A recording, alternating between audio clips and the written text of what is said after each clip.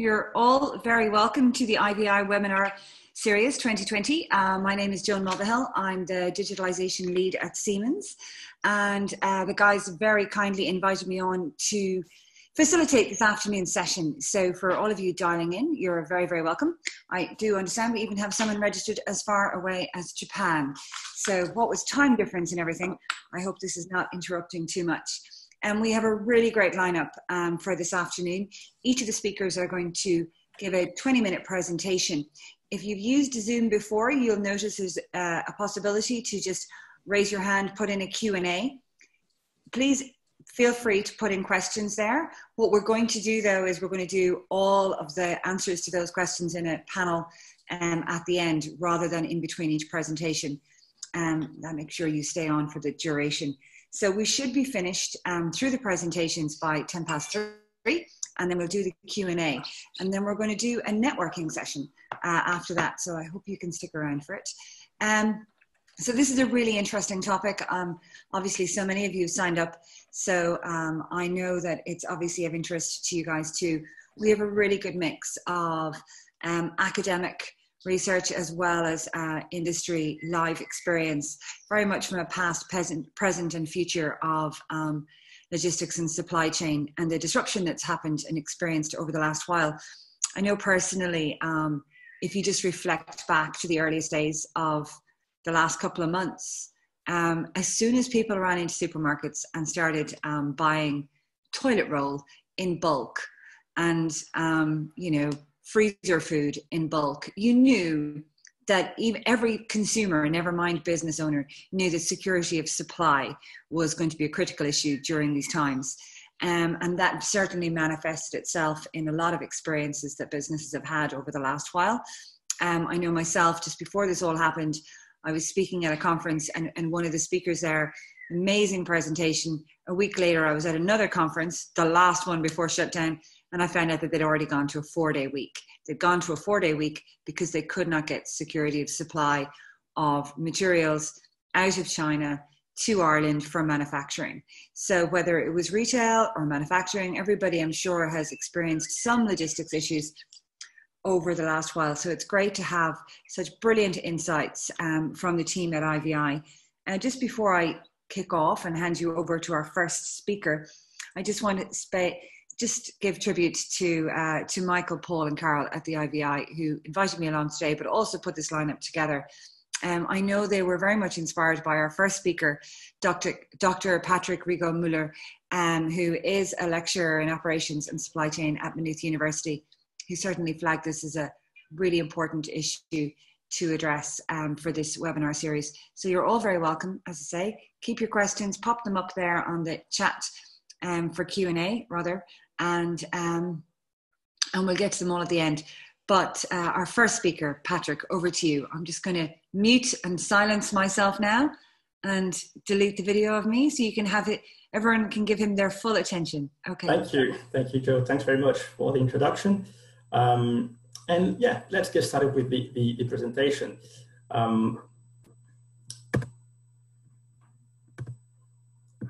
So I suppose you can all see my slides. So my name is Patrick Rigaud-Müller. I am a lecturer here in Maynooth in operations and supply chain management. And indeed, well, COVID-19 is a massive issue in supply chains. And during this presentation, we will talk about that supply chain disruptions related to COVID-19. And also we will address in particular issues related to digitalization, automation, and also the new imperative of agility for supply chains under these new constraints. So my talk will be structured in four topics, okay? First of all, I'll start with a quick overview about what's going on and what are people thinking about that just went to the net. And basically just to show you that questions that people are asking currently about supply chains. Then we'll talk about maybe this new imperative in terms of supply chain performance, and maybe we have to revisit what we used to call supply chain agility. And then I'm going to talk about two cases, just go towards a little bit of what's happening One of them quite recent about what's happening right now, which is the food sector. You've all seen people rushing through online shopping, and there's an interesting case between Ocado and Tesco's and their approaches to COVID, different businesses and different ways that they used to manage their supply chains.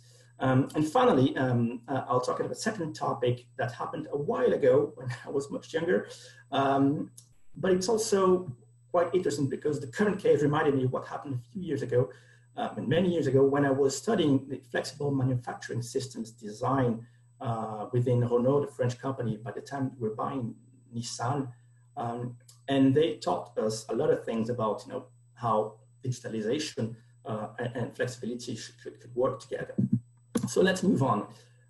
First of all, what's going on today? Okay, so basically, what are the main impacts from businesses due to COVID? So the Freight Transport Association of Ireland made a quite interesting survey, like many other associations, and the results are very often quite consistent between them.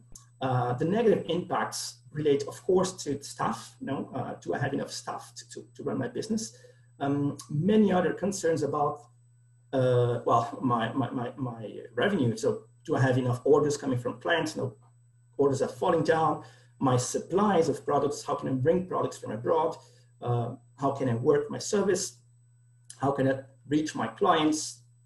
Revenues, etc. So those are very consistent issues that companies are worried about. But the number one that appears here, and also in using different words, appear in many of them, is the issue of the business planning or uncertainty. So basically, I'm in a new world, a lot of uncertainty around, and I don't know what to do.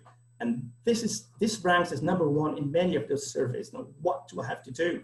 And these are basically the main negative impacts of COVID-19 so far. There are a few positive ones, so I put that just to lift up the spirits, which is road congestion are down, pollution are down. They didn't put this one there.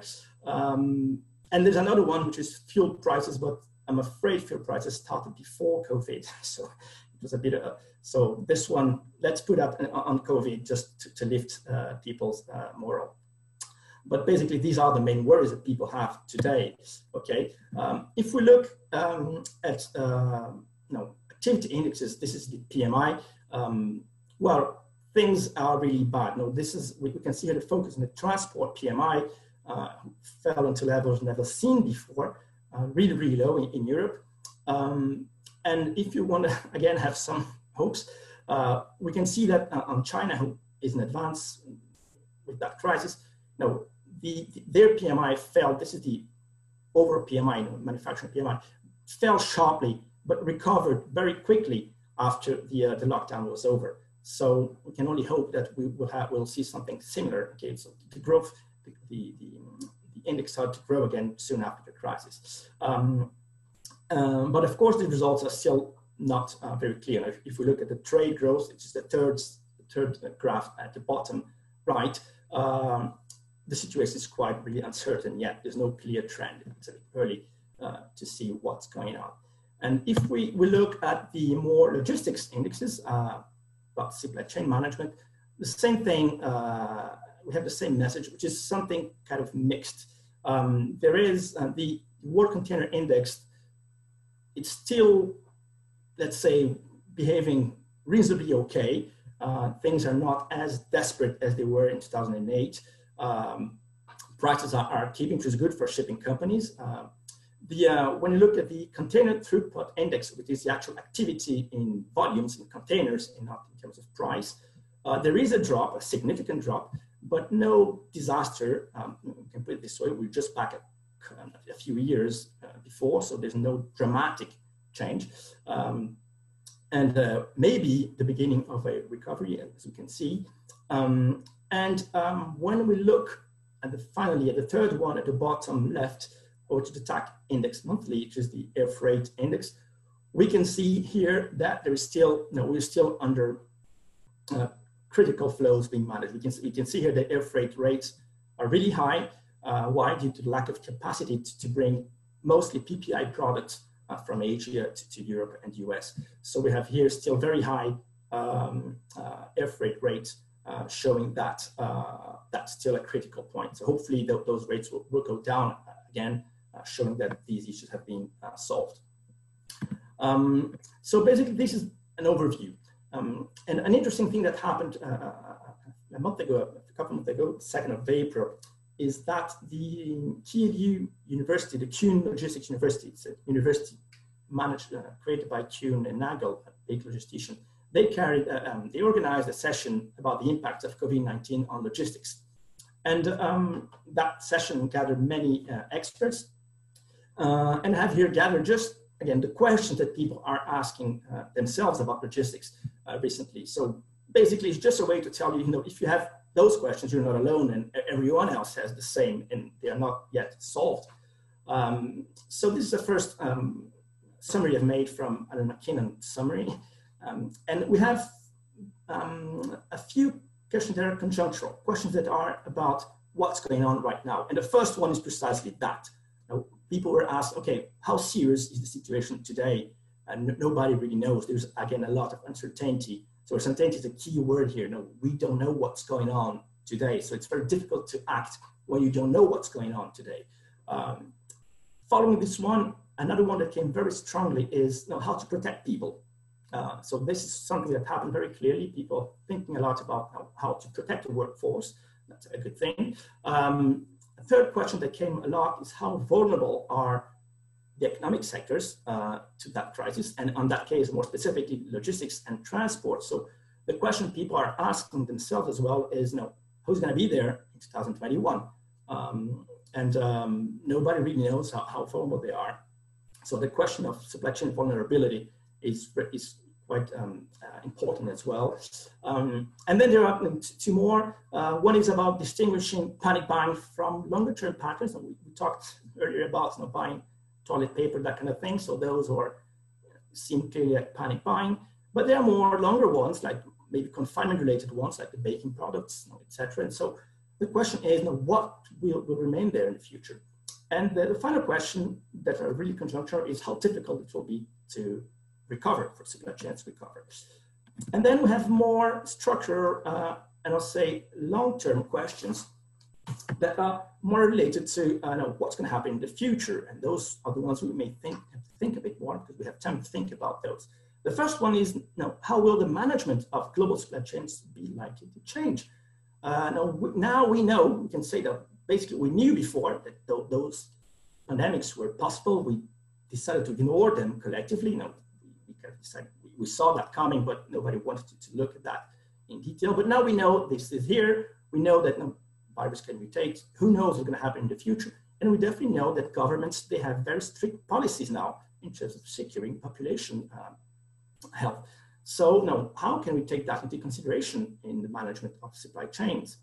A second question that comes again from that session is, to what extent is this likely to reinforce digitalization and home delivery? And we'll look at those 2 points today in more detail. And then further questions about globalization. Will that put a stop or reduce globalization? Many people question the idea about, given that everything is down, is it worth to building things back again in a better way? Okay, from an environmental perspective.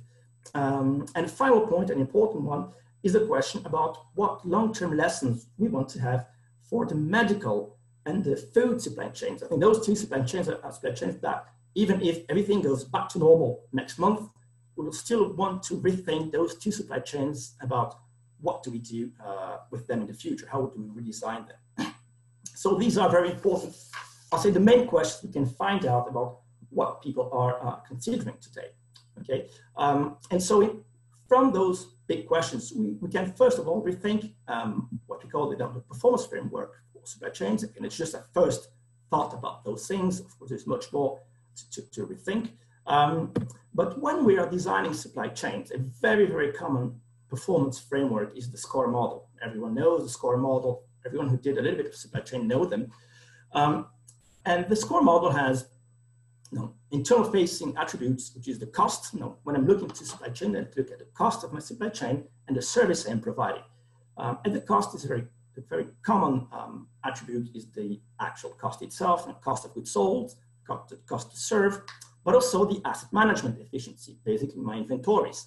Okay, so I need to run a supply chain that is cost effective, but also with very little inventory, because this costs money. And this is a trade-off, which is on the other side, my service. And when I'm talking about service, I'm talking about my reliability. Am I able to deliver exactly what I want as promised? My on-time in full delivery rate. The responsiveness, how quick I can deliver my products. Is it a 3-day delivery or a next-day delivery? And finally, the last one, and the last one that usually in supply chain design, I've worked in supply chain for years, this one tended to be left a little bit aside. When we talk about supply chain, we talk about cost, about inventories, about responsiveness, reliability. This last one, agility, was something that we used to talk among academics quite often, but in industry, it was maybe less seen as crucial. And what is agility about? So let's have a quick look here at this agility framework. From the SCORE perspective, when we are talking about agility, the first point that we address is the overvalue at risk. What's the overvalue at risk? It's basically when I look at my sales, I have to map all my risks and multiply take all my probability of risks events and multiply by the impact of those risks. Basically, it's the outcome, the natural outcome of a business continuity plan. Okay, so what we have here, and the first point we may want to revisit here is most companies do business continuity plans. So the overvalue at risk, maybe companies don't have that on a regular basis, but they do that once in a while. But usually we address risks as if they were independent. Okay, if my warehouse burns here, if my supplier dares come out, but we don't never look at correlated risks. And maybe the first change we might have to think here is, okay, when I'm thinking about my business continuity, what about the correlation between risks? Is this something, probably something people have to look in more detail that we're not looking now. We're looking at risks as if they were independent. And then there is what SCORE calls the flexibility in their definition, okay? In this case, upside supply chain flexibility, which is the ability for them to achieve an unplanned and sustainable increase in demand. And they put there as a 20% increase, okay? Now, we are flexible if we can reach plus 20% increase in a number of days, a limited number of days. And then we have what they call the adaptability of supply chains, which is the maximum increase in production that can achieve within 30 days. Okay, so that's the current framework. And that's a framework that makes sense, okay, for many people. And even today, we feel that, okay, that makes sense. What we might want to revisit here are those numbers. Plus 20%, a change within 30 days, okay? Why? Well, basically, what we have here is some of the changes we've seen recently, okay? Amazon in the US had to hire,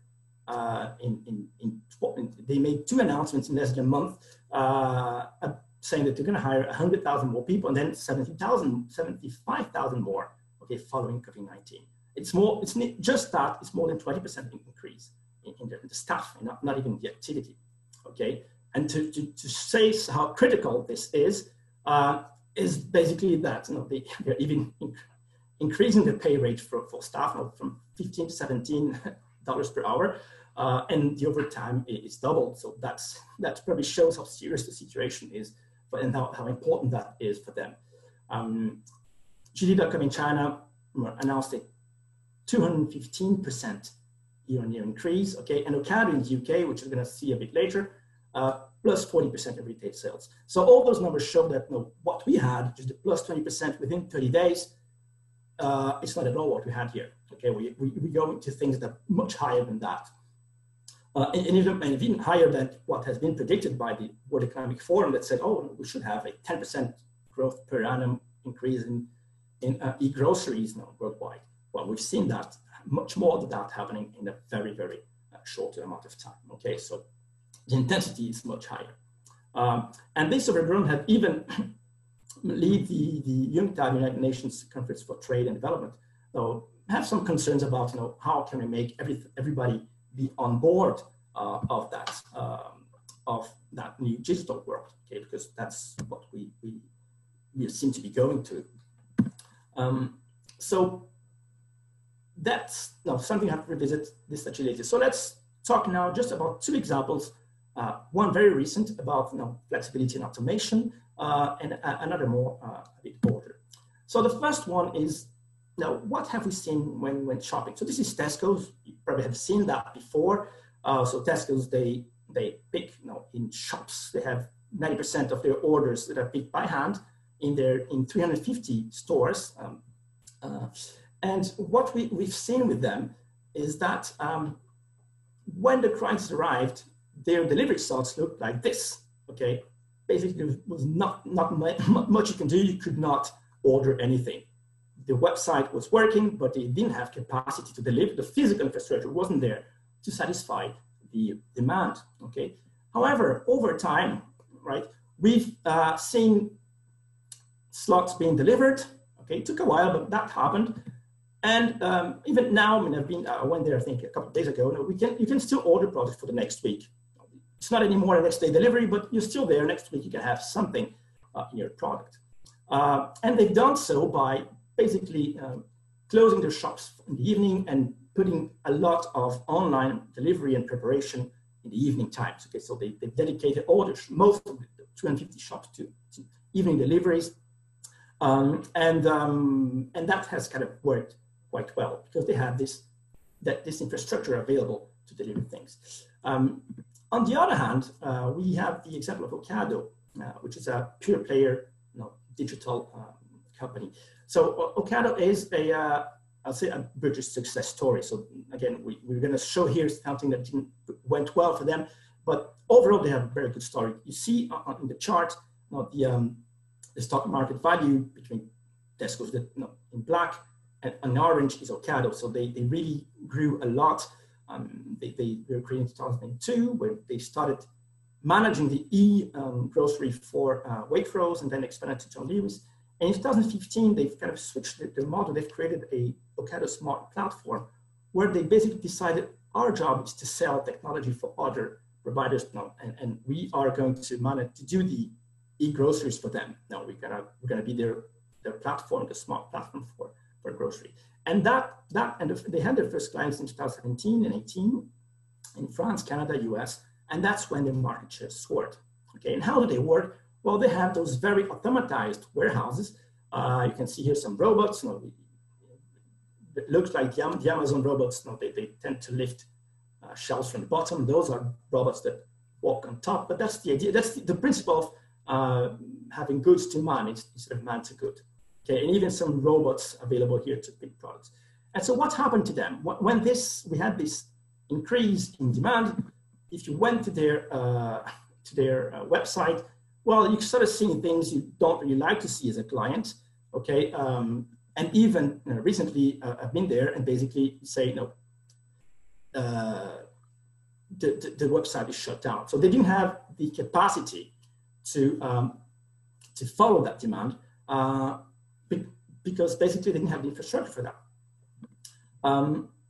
And they actually, there have been a precedent with them in terms of problem with capacity, which was a fire they had in their warehouse in 2019. Okay, so they kind of knew what a business continuity plan was. No, it wasn't something they haven't seen before because they had a fire in one of their warehouses, representing 10% of the capacity went on fire. And so basically, but what they've learned there, and maybe more even specifically here, is that automation, which is something that follows digitalization and is something important, has some issues that need to be considered, okay? And the first one of them is that it's difficult to function out of the design values of your system, regardless of how broad the range is. Now, you can have a system with design values quite broad, but when you leave that range, things get really, really difficult to manage, okay? Also, when we go towards this automation, you tend to have a higher concentration of production assets. Instead of having separate shops, you have a few big warehouses, very automated, and therefore a bigger concentration of your risks, okay, in a very few expensive facilities. And when you have problem and troubles, okay, usually the environment is not designed for human intervention, so it's very difficult to, to do something when you have a disaster happening. And so the whole question, maybe that we think here about automation, is this trade-off between the cost effectiveness. It's very effective to have a pick those systems, of course. A typical warehouse productivity can be 60 to 120 picks per hour. With those machines, it can go well beyond 200 picks per hour. So there is productivity.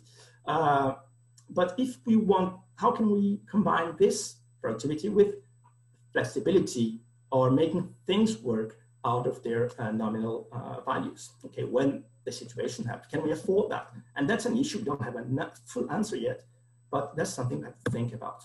Okay, and then my last example happened a while ago, again, where you were thinking about digital construction, and at Renault, we have learned something from Nissan.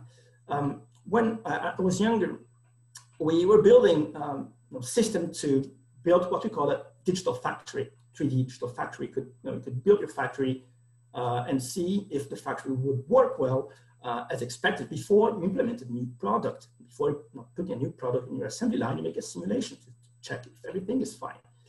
And that's where our vision. In 99, Renault bought Nissan, you know the story. And we knew that they were more effective than we were in their systems. They were much more effective. They had high productivity. Even today, Sunderland is one of the most productive automotive plants in Europe. And when we started talking to them, we saw that what they showed us as their tools for productivity didn't look at all like the ones we were working on. Basically, were basic sheets of paper. And that raised questions to us about how those things work. So what we were doing basically is now trying to implement a digital copy of an assembly line, use operational plans database, the bill of materials from the information system. We pulled that from there. The bill of operations from the operation system were pulled. Everything was built automatically in a discrete event simulator, and then we could see the operators walking around the vehicles, making sure that they were not bumping into each other, optimizing their movements, etc., etc., etc. But we knew that we had to look at what Nissan was doing because they were more productive. You probably heard about the Japanese production systems, lean management approaches.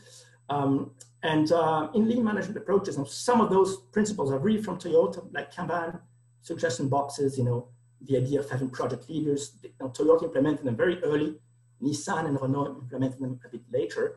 But some of those lean management principles are really, I would say, Japanese, because Toyota and Nissan implemented them very early, both of them.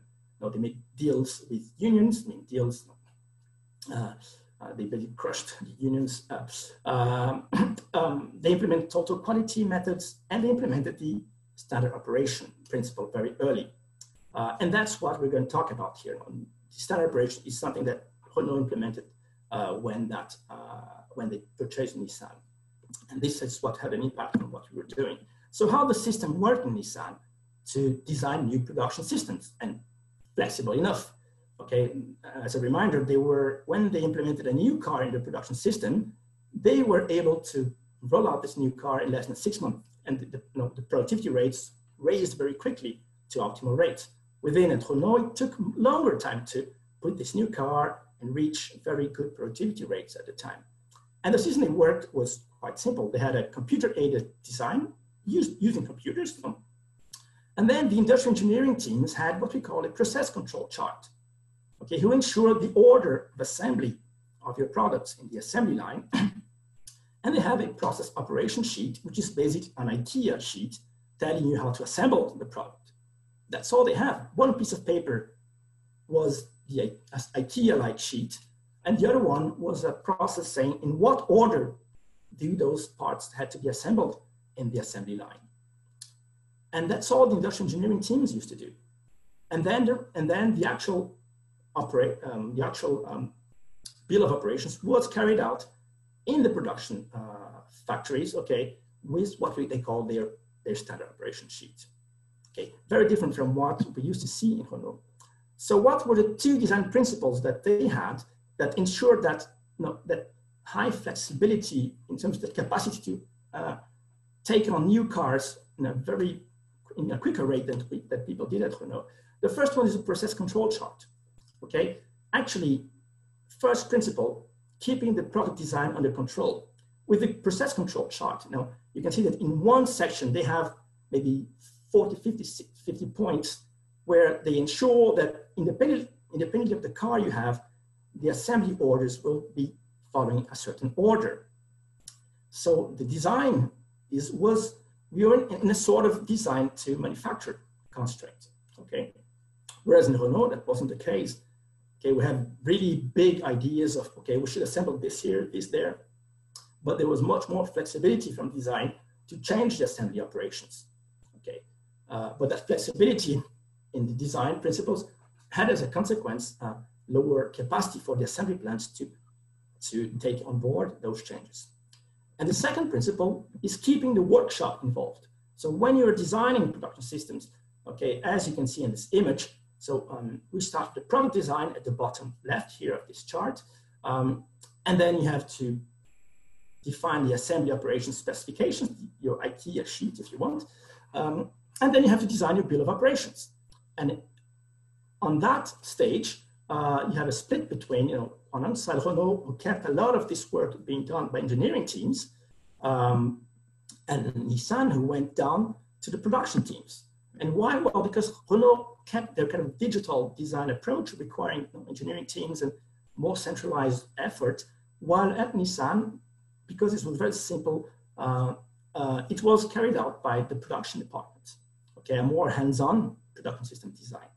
Okay, so what is important here to notice is that although we can say Nissan had more productive and the human aspect was things were carried out by hand, there's also a relation to the product design. The product was designed to fit better the production system. Okay, so it's a flexibility to take new cars that has, of course, as a first need, well, the fact that we have a car well designed. Okay, just so final words. An important thing is when you are designing processes, okay, the requirements are not always equal. The final design, okay, they depend on the flexibility of the process that has been designed. So, and this flexibility will be defined by the complexity and the uncertainty that the production system or distribution system is submitted to. Okay, so when we have a system that under strong commercial uncertainty, okay, then the process needs to be redesigned on a weekly basis. Okay, and also the more uncertain, the more very often human resources are required. Okay, so what does this bring for automation and digitalization challenges? Well, the first one is more flexibility as always. So this capacity to say, okay, we have to go towards more and more flexibility because that's what people need. Also, another point that we may think about is how to work with downgraded modes. Now, when things are out of specification or out of the expected values, what do we do? How do we work? And how can we create human interaction? Now, how can we do things with an appropriate human interaction between the people and the machine? Okay, how can I interfere? Can I still work?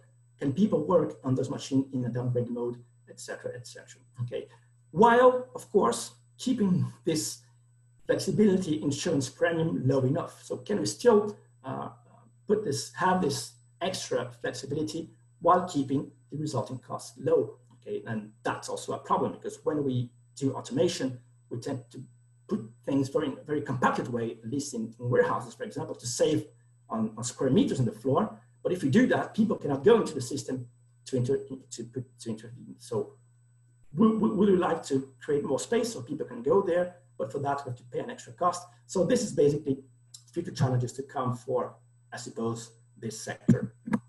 Thanks very much for your time and patience. And I'll stay here until the end for further questions you have. I'm going to stop sharing my screen to let the next panelist. Thank you so much for that. That was really great. I really enjoyed it. You're welcome. I have to say, Siemens ourselves used digital twin very effectively in our Congleton factory just recently in redesigning the floors so that we could maintain social distancing, and just looking at how production lines need to be re-engineered to ensure, as you said and highlighted, and I know it's a really, really important thing for us in Siemens, is that protecting people first, so that we can go into the workplace, we can keep production going, ramp production back up while maintaining social distancing. So digital twin and the technology there worked really, really effectively. But as you said, also the importance of the value of people in maintaining flexibility and that agility. It is a work that has to be carried on together, and it's even more crucial now, probably. Yes. So it was a really great presentation, and it tees us up so nicely for our next presentation in terms of just having given us that overview of what had happened in Tesco and Ocado, but also within a manufacturing environment. I am very, very pleased that our next speaker, and I'm going to stick to the original running order. I know we talked, but I think Dirk is all sorted. So I am going to quickly hand over to our next speaker, Dr. Dirk Werth, Managing and Scientific Director at AWS-Institute for Digitized Products and Processes. So over to you, Dirk. I think if you're ready to take over the screen, I'll just put myself back onto silent and take myself off the video.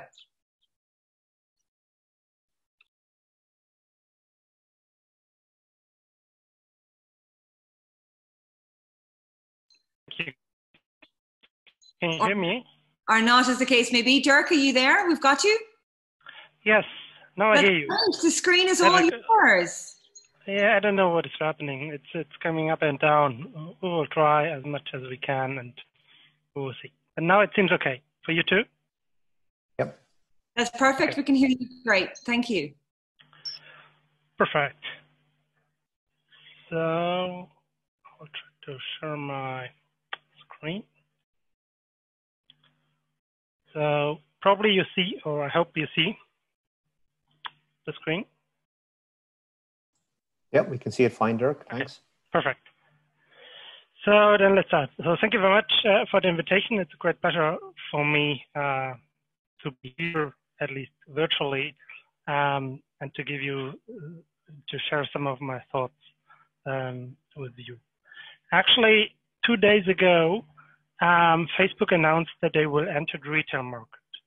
What more precisely, what they said is that they are going to offer possibilities for different small enterprises, for small shop owners, to open in both platforms, Facebook as well as on Instagram, the possibility to open sub shops on these platforms and to provide their goods and to provide the fulfillment. Even so, it was a kind of triggered by Corona, and that was the official reasoning why to go into this step. This is obviously something that this company has planned already for several years, and the current situation was just the possibility or the reasoning to do it at that very moment. But this means actually, and this is a good indication, that what we are facing is some huge developments that change in retail industry due to digitization. Now and over the next, probably next years, probably the next decade. From my perspective, what I see is that Corona very much catalyzes, that Corona very much increases certain trends and certain developments that we see. And actually that's what for today I would like to talk about and give you some insights from my perspective, both on the current situation in digitizing retail, as well as what are the technological implications and prerequisites that are correlated with this. Just to give you an idea, so I'm Dirk Werth. I'm the CEO of the AWSI, of the August Wilhelm Scheer Institute. And to give you a quick note, quick insights, we are actually a private nonprofit research facility located in Germany. And what we are doing is mainly interdisciplinary cross-industry digitization research. So we are focusing on a bunch of different industries. Retail obviously is one of them, but there are a lot of other services industry, service providers, classical manufacturing industry, and so on. And what we aim is, on the one hand, to work on our vision of what we call a super smart enterprise. That's a bit our vision of how businesses will look like in the target range of 2035. So some of the things that I want to introduce to you today is exactly about that. What are our forward-thinking concepts based on this, based on our insights? But as well, we are not intending just to do research, but we have the very deep intention also to put it into marketable products, which then obviously are not offered by us because we are a nonprofit center. However, with our partners, with our network, with our ecosystem, that is what we want to do. And we are currently in several action streams very far on this. Even so, we are quite a young organization. We were founded in 2015. And from there, we grow up we doubled our size and our operational revenues every year. And even this year, even facing Corona, I expect that we will grow also in 2020 about 40 to 50%. So that's something where you see that this topic has a huge impact. And just as a personal note, what we can see is what Corona did, also in the German industry with our customers, is that they were postponing a lot of projects in the last months, but for the last 2 weeks, things ramp up very quickly. So this week I got 3 new orders from things that were on a fast lane in order, and that's in general something that you can observe, that all the topics that are around digital solutions, they will come up out of the current crisis, out of the situation in a very much stronger way that we entered it before. And it's the same actually for us. When you look at what means digitization, and that's a bit how I see the digitization world, we are currently facing like what I call 4 waves, which are more phases with specific topics what we are talking about. The first, and there we are mostly done with it, is about automation and virtualization. So when you look in the last 10 years, most of the projects are about automating things, transferring tasks from persons, from humans to machinery. And that's a very, very huge topic that we were facing. What currently starts to become a hot topic, maybe 1-2 years ago, was what I call digital interface and cooperation. So digital solutions that facilitate the interaction between humans, between organizations, between human and machines. This is certainly something that will have a lot of potential, not just by automating things, so keeping things as they are, but just putting the execution into some automated box, whatever it is, it depends on the sector, but to come up with new ways of processing. I will come up with some examples a bit later on. And what we see in the next future, with a perspective for 5 to 10 years, is that also products change. They get more and more digitized. We also heard this example about a digital twin, which you can apply both on the product facilities. That's what I think they're very nice examples of what's going.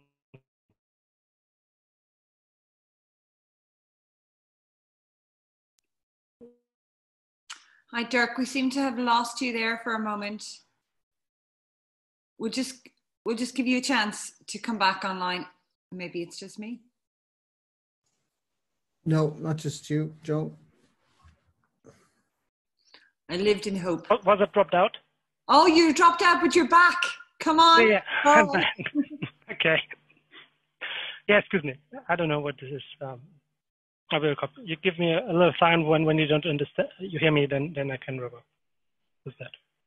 And the same obviously also applies to retail industry. And you can give some very prominent examples on this. For example, when you look at this e-commerce hype that we had the last 10 years with prominent market participants that raised up by this, and shop, it's like a automated shopping store at the end of the day, and you can look at many examples that apply to this. And what's upcoming, if you, for example, look at conversational interfaces, or what's also called like conversational shopping experiences that is currently discussed, and Amazon was one of the first mover in this part. Where you use your voice in order to place orders, to direct the ways you are making your shopping experience on both ways. I mean, putting it, but also getting feedback. That's certainly something that is a good example for these digital interfaces, but just as a short note. So this applies also to the retail sector. But what is very interesting is we also have the upcoming trend that you probably always know, that the online and the offline sector try to merge more or less. Obviously, because of the success of the online sector, most classical retailers are forced to go online, mainly via online stores. But also the large online players, they start entering the brick and mortar domain. Even so, maybe a bit in an experimental setting, because if you think, here is the example of Amazon Go with flagship stores in Seattle and over some other cities in the US. However, you cannot say that Amazon is very clearly and decisively going into this market, because if they would want to, they would have the means to simply acquire one of the large retailers, noticeably Walmart. They could even pay it out of their cash without even having any financing instruments, but they did not. So they try it out. They go into this direction. But I think what is the general scheme, that we are entering a world where these two sectors, subsectors, are very much merging. What I said till now actually is not very new, and is not something that has to do with Corona. So what is the effect of Corona? Well, we can look at it, what it means in terms of effect. Obviously here on the stock prices, but the stock prices usually is a kind of a promise on the future of an enterprise. And what is very noticeable, and I think that's also very interesting to see, is that we already had what I call the digital business divide. So that the degree of enterprise success is splitting into the company of the non-digital companies and the digital companies. Obvious examples that you can see is how a car manufacturer like Tesla is is capitalized compared to some classical automotive company like Mercedes, Volkswagen, or whatever you take, GM. And what we see here, which is very interesting, I would say, is that mainly the classical industries have had a huge loss in value due to the corona crisis. Whereas the digital companies, including the digital retailers, they have gained value over the crisis, even though they lost revenues. It's not that the turnover is the same. Actually, if you look at the numbers, the turnover even decreased for Amazon or for others in total, but the value increased. So that's what I initially said. What we can observe is that this discrepancy between, let's call it the old world and the new world, under the influence of Corona has even increased dramatically. And I think that this will even increase a few years. But the question is this something that is unevitable? So is something that cannot be changed? And what I want to give you in the next minute is that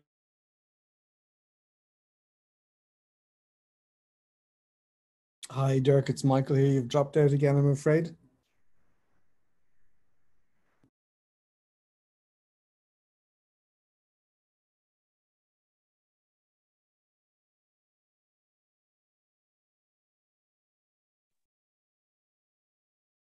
Dirk, can you hear us? No, I can hear you again. You can hear us, okay, and you're back. Okay, perfect. You see my screen still, or I need to reconnect it? No, you need to share your screen again. We can see you. There you go. At least something. Yes. Okay, so my last words were about that is this situation that we are currently observing that is even introduced or facilitated by the corona crisis. Is it inevitable?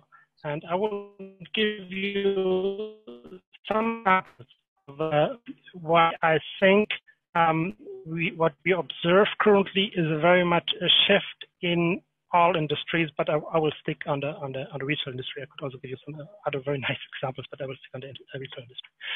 So one example that I want to give you is from a wine retailer here in Germany that obviously had a very stationary business. So people go there, they buy wines, and they also make like wine tastings as a kind of sales promotion activity, and they were quite successful. So what they did as a kind of what I call the pre-corona digital retailing. So already a few years ago, they introduced the online shop. So you can also order wines online. But obviously, especially with a good like wine, where taste and different characteristics are important. This was not the hugest, the biggest success, especially because you cannot, at least till now, you cannot describe the taste of a wine precisely in a digital solution. So what I did currently is they changed a bit the settings. So because of Corona, they were not able to host the standard wine tastings. So they made it online. And what they did actually is, so they sent a packet of selected wines to their customers that wanted to attend to this kind of a wine tasting. And they make like a video event like we are doing today without wines. I mean, I don't have, maybe you have. You see there the picture also how this looks like. But also they invited the winemaker to this session. And it was not the sales rep that was presenting the different wines and explaining about the things about it. It was the original winemaker in himself. And I think that's a very nice example of what means real digitization. It's not just replicating how the process was before and to make it in a new step, So like if you have to wine in a shelf or in an electronic shelf, like online shop, mainly it's more or less the same process. But here you try to get the profits, the benefits from electronic solutions. So in the original event, it was not possible to fly in the winemaker, and it was always limited to a certain amount, I think to 10 or something like that, people. Here, this event was widespread. I think on the last, there were like more than 40 people attending. You have a very much, you transform it into a experience. And as a side note, you don't need to drive home because you're already home, which helps in a wine tasting a lot. So, and I think from this kind of examples, we will in the future see and learn about them a lot, because they are really shifting and trying to put the advantages of digital solutions in upfront. We see it also in other directions. If we look at what's the main difference and what's the big advantage of online retail companies compared to their offline correspondents, is mainly they can drive their business based on a data analysis tasks. So if you look at the typical online retailers, obviously you have a lot of online analytics that you can run, which means you have a logging of the transactions. This is the same. This you can up to a certain point replicate also in the offline world, because at a part of sales, you can see what's at the receipt and try to make the calculation. But you can also see what's the product interest, which pages he clicks, in what order, for what purpose, for what leads to a buy and what does not lead to a buying decision. And finally, that's not something that is too much talked about in public, but there were also some very nice research results that show that this is technically possible and also feasible. You can make like general behavior. You can analyze general behaviors up to moods and certain other things that were derived from your activities, from your mouse movements and so on. So this leads mainly to a very full possibility to profile your customer. And some say that Amazon knows their customers better than their husbands or their wives. That may be in some cases the case, but it's a big business value. So the obvious thing is what you see is the product recommendations that are generated by mostly all successful online retailers at the moment. And those recommendations contribute to the revenue up to 30%. So just this functionality increases the turnover of the sales volume by about 30%, a bit more. That's a rough number, which is huge compared to the classical offline store. And what you can do, and what also some of the onliners are already at least experimenting with, is sales forecasting. So you get the goods. That's the future. That's not happening till now, that you get goods before you order them. However, what is already happening at the moment is on the supply chain side, that the inventories are filled based on sales forecasts, so that the goods are already, that the goods that are forecasted that you will order them soon will be shipped to some nearby inventory to be able to replenish them very quickly to your store. So that's for to know for the online store. So the question is, can you replicate this also in the offline store?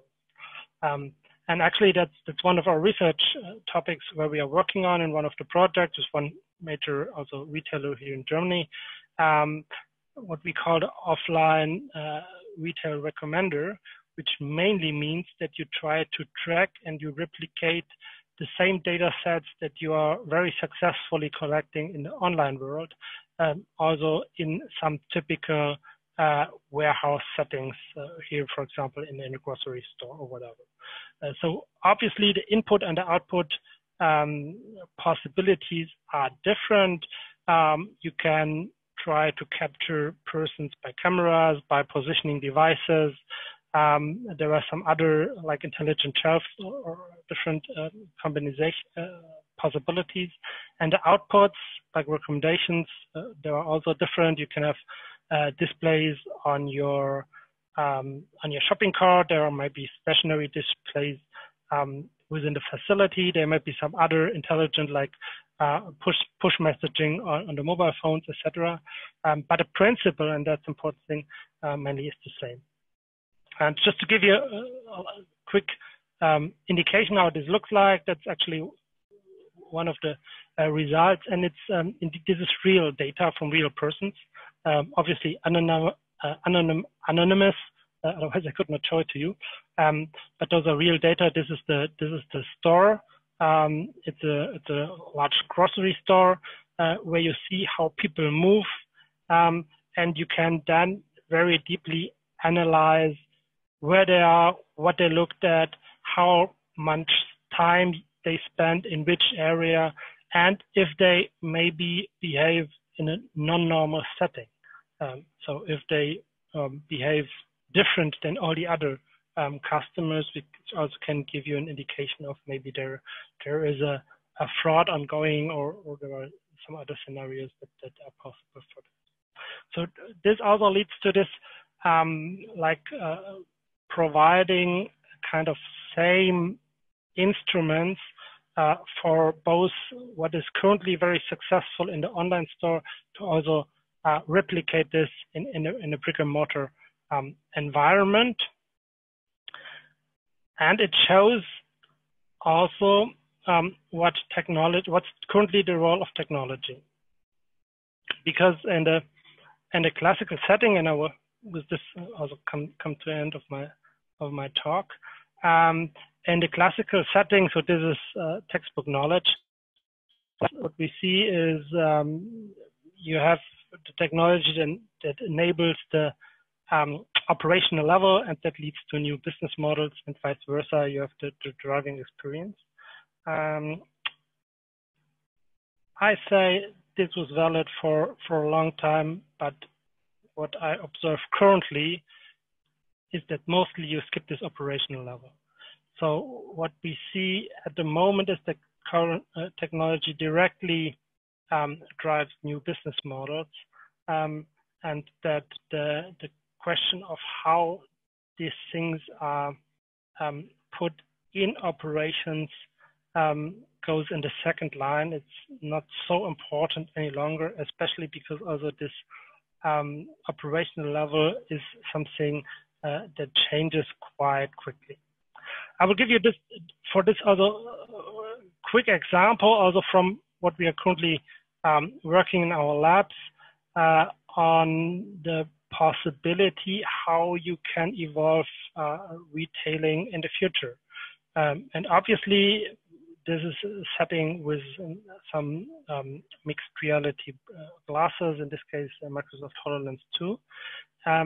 But it changes the business models because if you, I will quickly start it.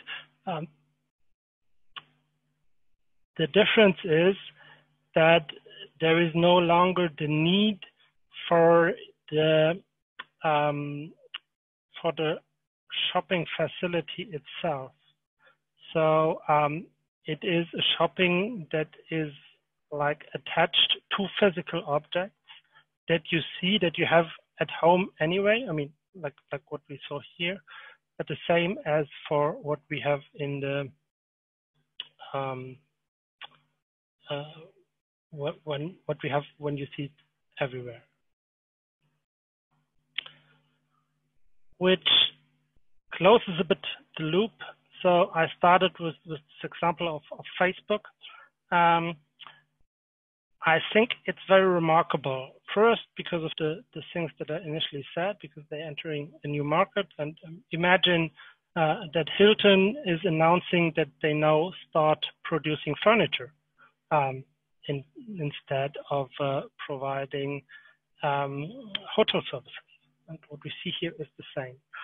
And when those large digital companies enters a new market segment, it usually leads to very quick and significant changes in the market.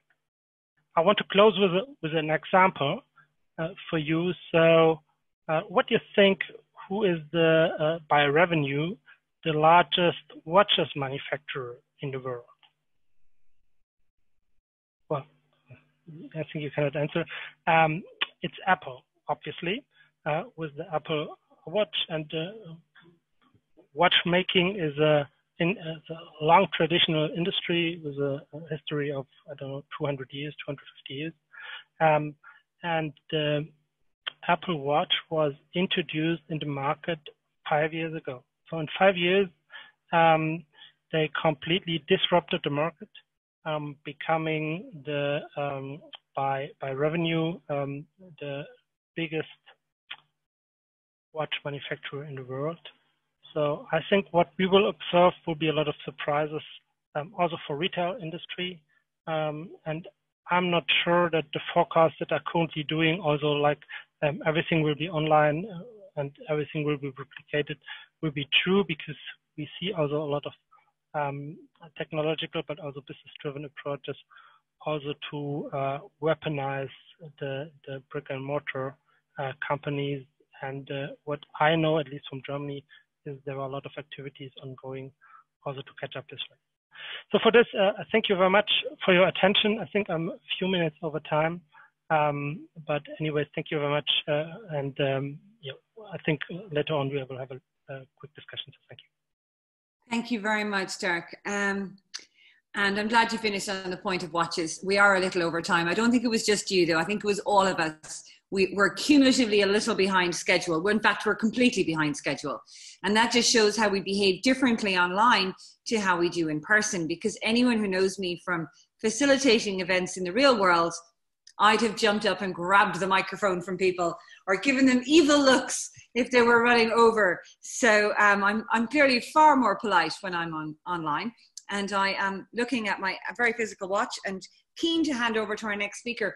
But actually that ties in so beautifully, because your examples there were very much on the retail sector. I started my own career in retail, actually. I started with Woolworths and the Kingfisher Group in London. So this is a topic very close to my heart, and very close, I am sure, to the heart of our next speaker, who is John Shaw, the CIO of Primeline, who I am very sure are right in the mix and the cut and thrust of all that has been happening in Ireland in logistics over the last couple of months. So really looking forward to hear what John has got to say. His slide is up on screen already. So I'm just going to disappear off here again and hand over to John. Thank you very much. Thank you. And can everybody hear me okay? Perfectly, crystal. Brilliant. Okay, so I'm conscious that time is precious, but I will try to stick to the allotted time of 20 minutes. So I'm the CIO at Primeline. My colleague, who's our CTO, Javantika, was going to also join our call, but unfortunately, due to other business pressures, has not been able to join. I have a long association with the Innovation Value Institute, stretching back to its very early days. And in successive organizations, I've worked with the team. So I'm going to talk about Primeline and the effect COVID has had on our business, but I'm going to talk about that with a little bit of macroeconomics and a little bit of microeconomics, a little bit of technology, and a few anecdotes along the way. But I want to leave you with three key messages. The world we're in now is the new normal. There is no going back. You know,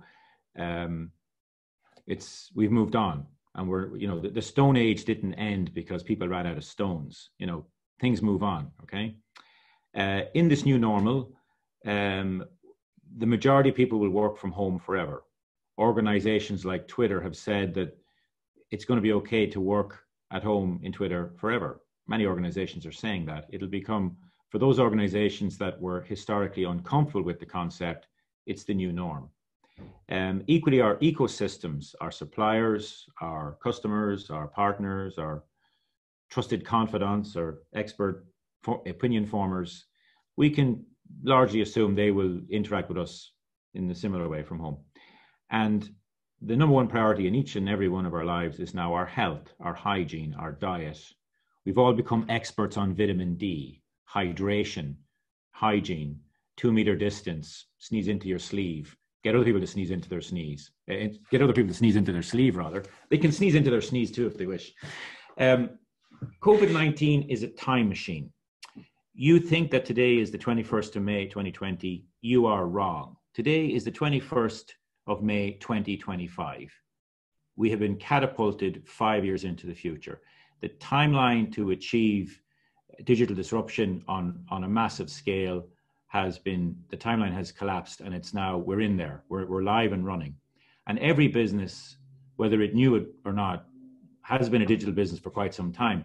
But in this new world that we're in, the customer, the supplier, the colleague, everyone expects always on, simple, fast, accurate, secure, responsive, and now. And if you cannot do all of that, you get elbowed out of the way and the other guy gets the business, the relationship, the future. Simple as that. No prisoners, no excuses. Welcome to 2025. So I'll talk about Primeline by going through it in this way. You know, as I said, a little bit of macroeconomics to begin with. So if we start by looking at what has COVID-19 revealed? Well, it's revealed a lot. It's revealed who was ready, who plans ahead, who can think on their feet, and who can do joined up thinking.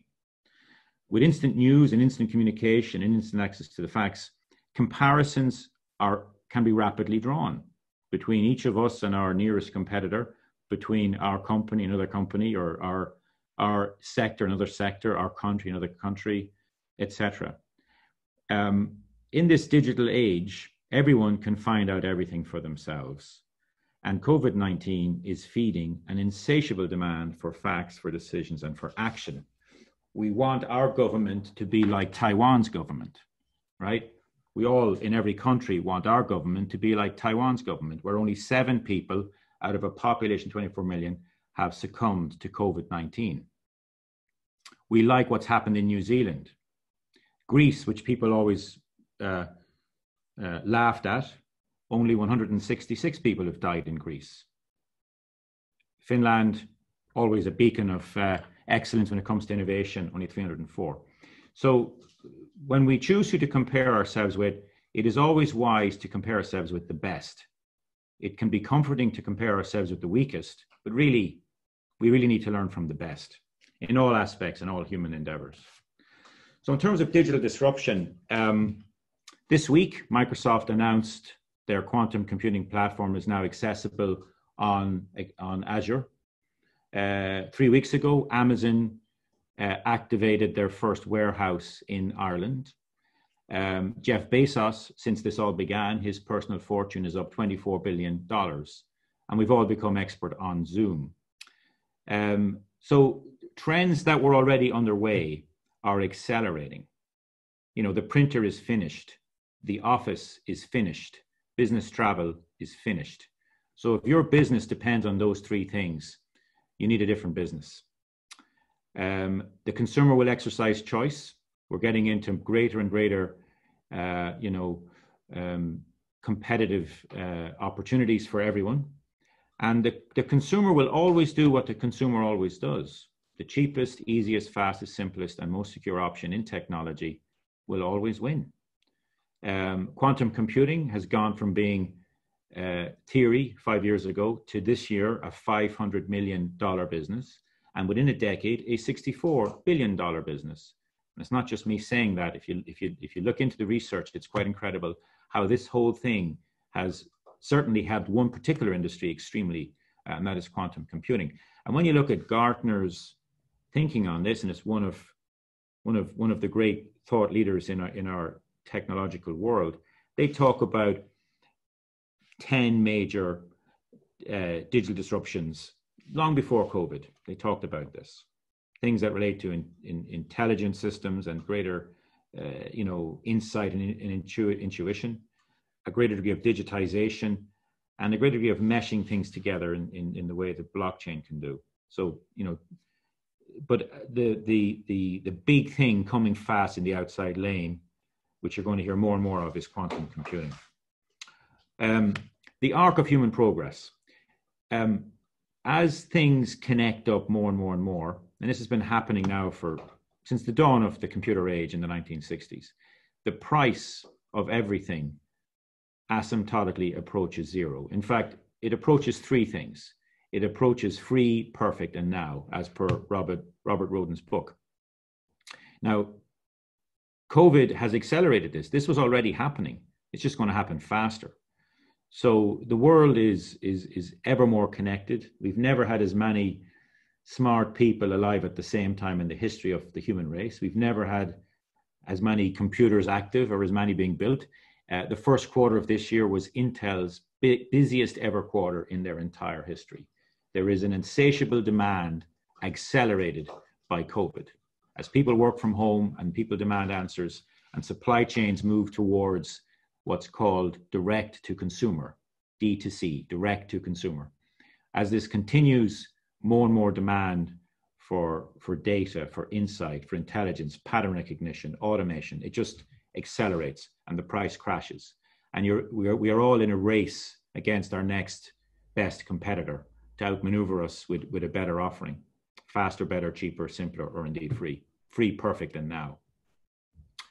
And by the way, just I know we're hosted by an academic institution, Maynooth University, but many of you probably already know this, but every lecture on every course in MIT is freely available in a searchable format on YouTube and has been for several years now.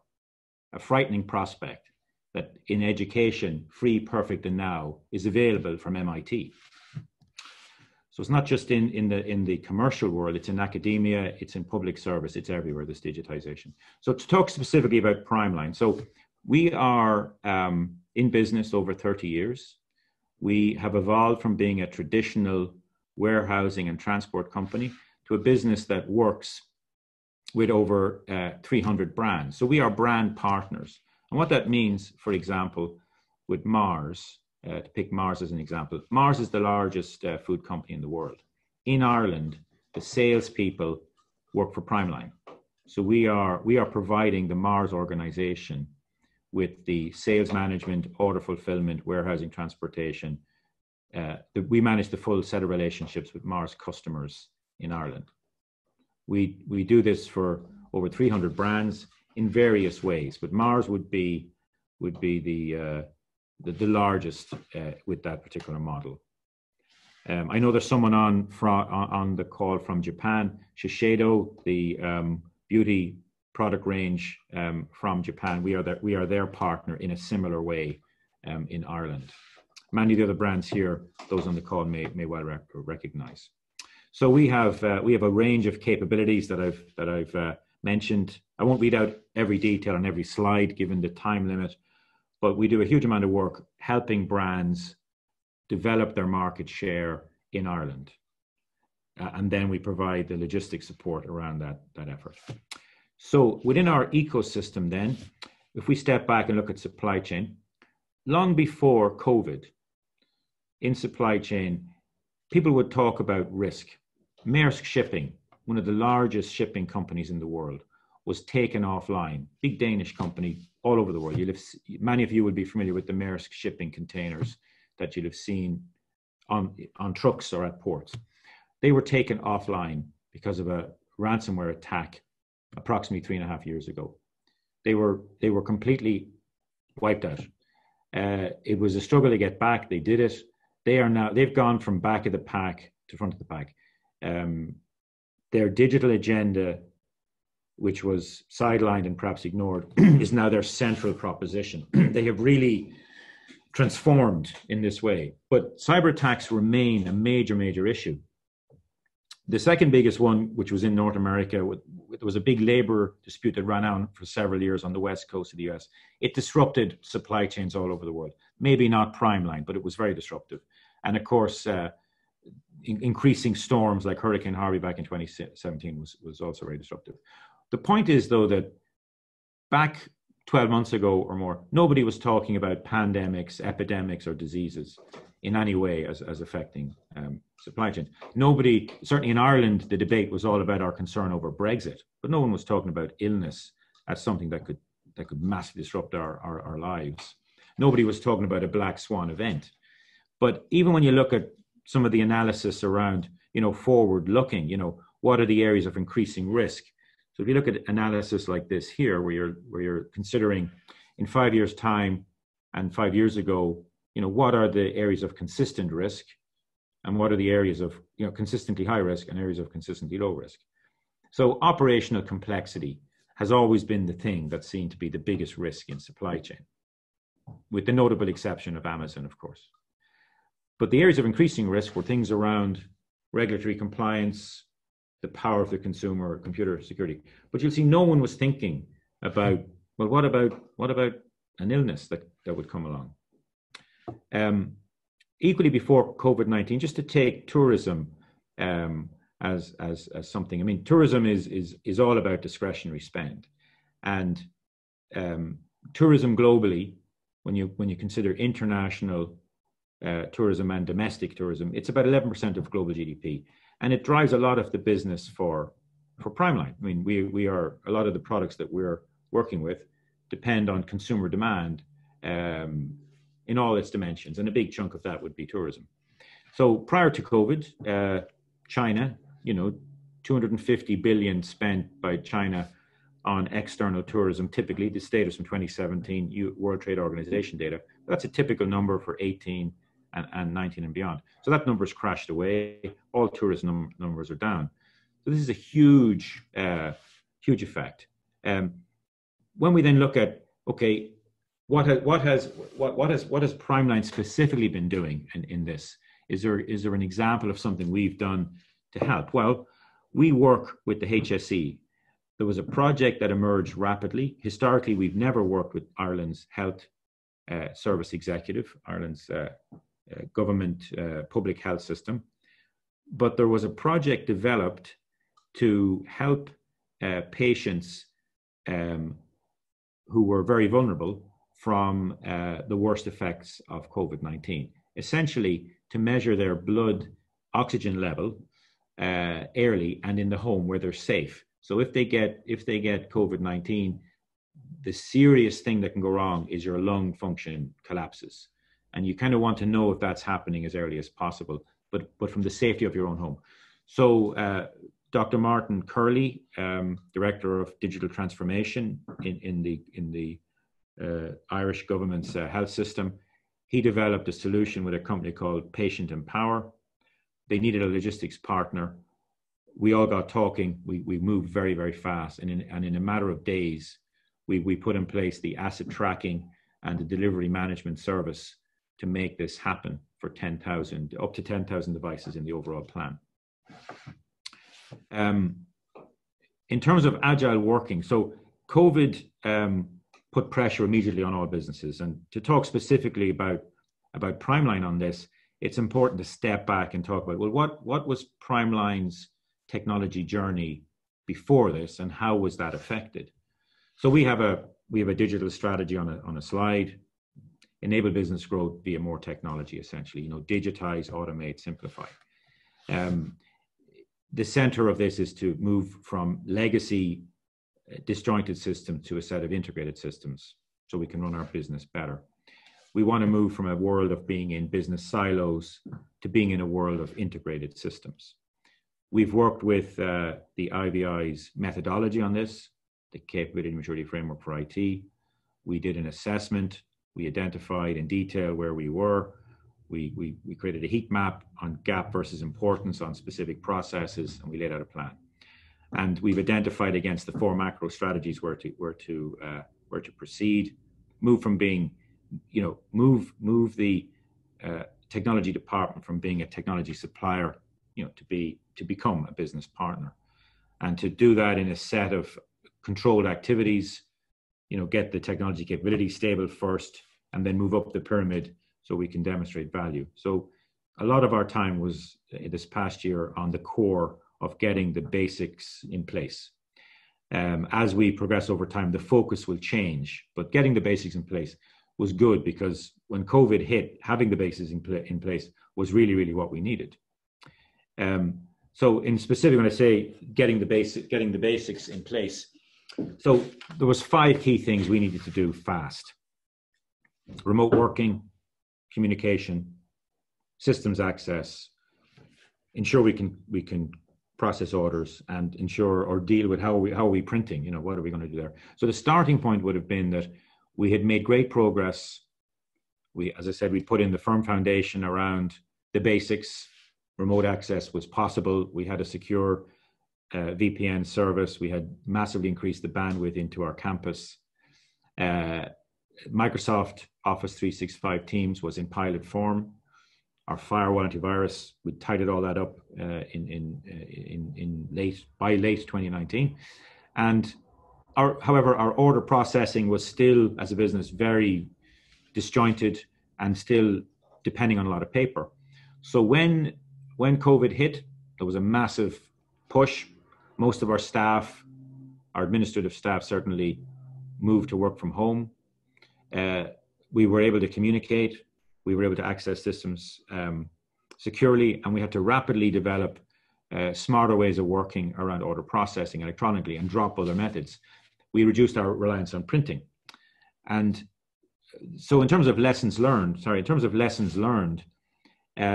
we've identified gaps. We've identified a plan now, more around how to fully drive paper away and how to fully move to a portal model for all orders. Everything else we were fine. We were fine on remote working, fine on collaboration, fine on cybersecurity, but somewhat weak on the order management process, and, you know, over-reliance still on paper. So a very, very basic thing.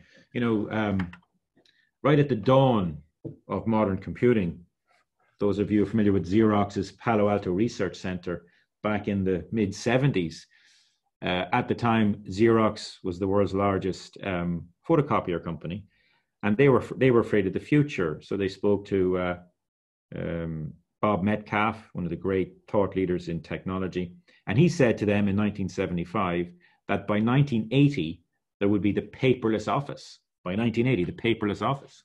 And this frightened Xerox to the degree that they set up the research center.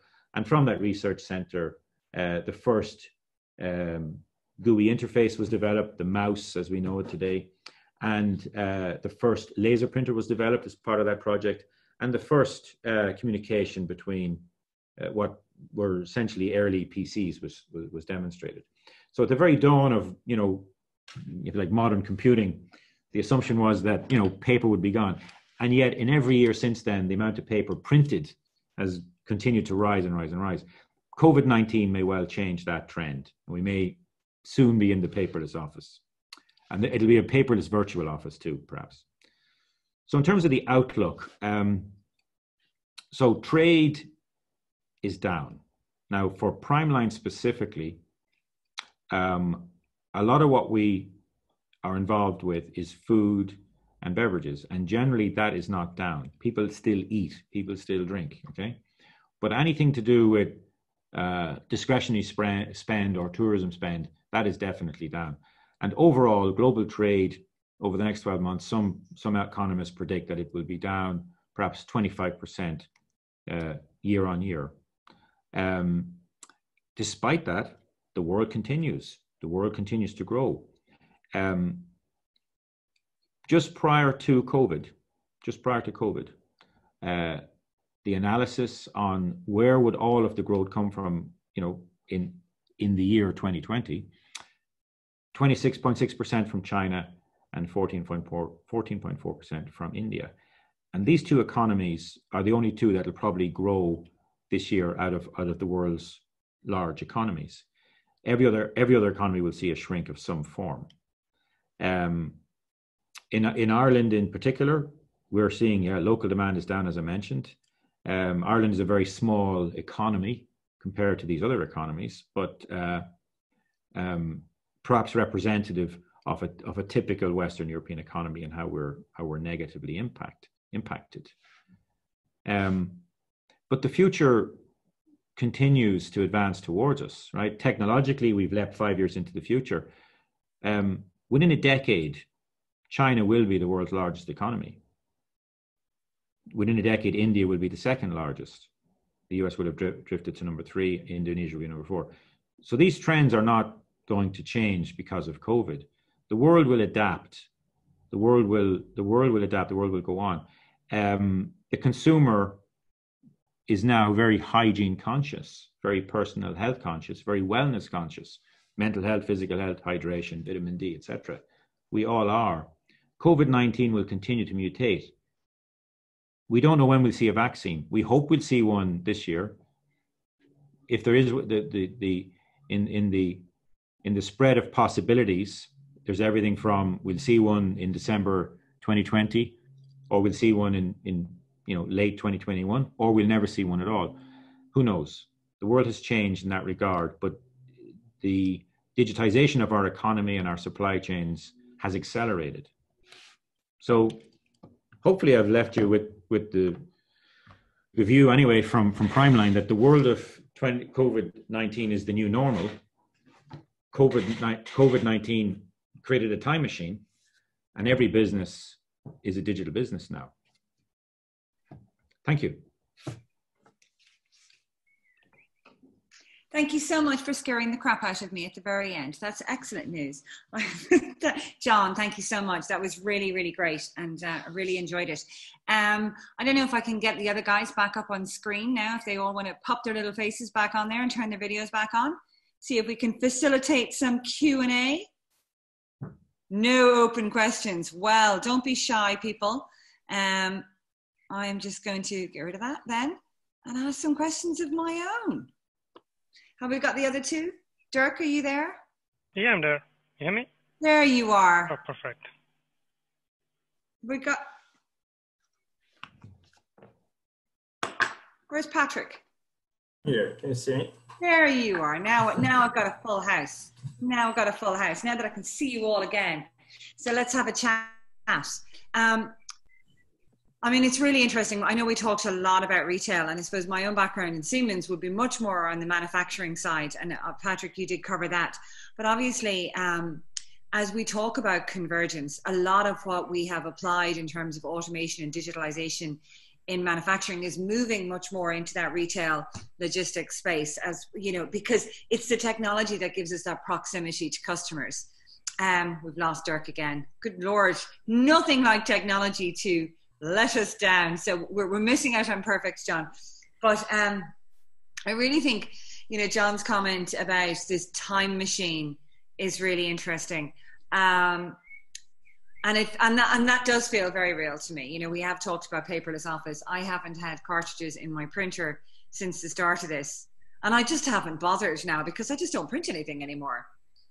And, you know, people, and that's that sense of we behave differently online to how we behave offline. We also behave differently in our work practices at home to when we're in our offices. And a lot of people now are talking about working from home burnout, you know, because it is more intense and we're online all of the time.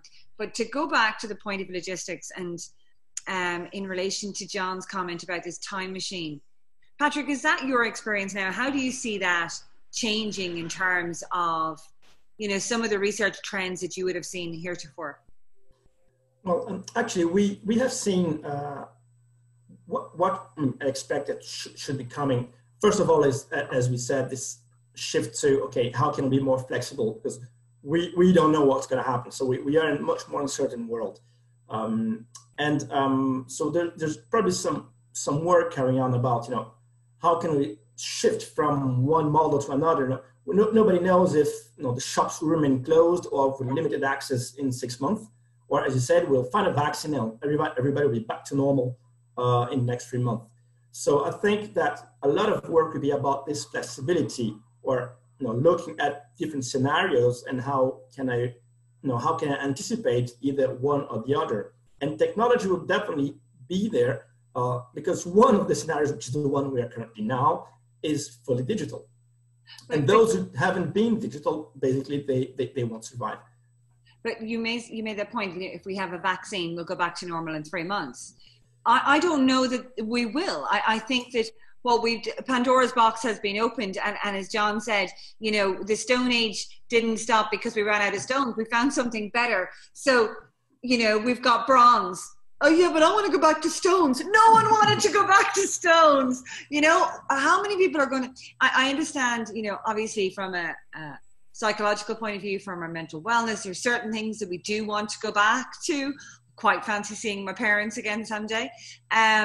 But there are other things that I think people are not going to want to do. And indeed, commercial decisions that businesses are going to make, saying, why were we building very, very expensive white elephant offices in very, very expensive real estate, choking our cities, when we can work out of satellite hubs at the peripheries of cities, have more people working from home, have much more dynamic work time.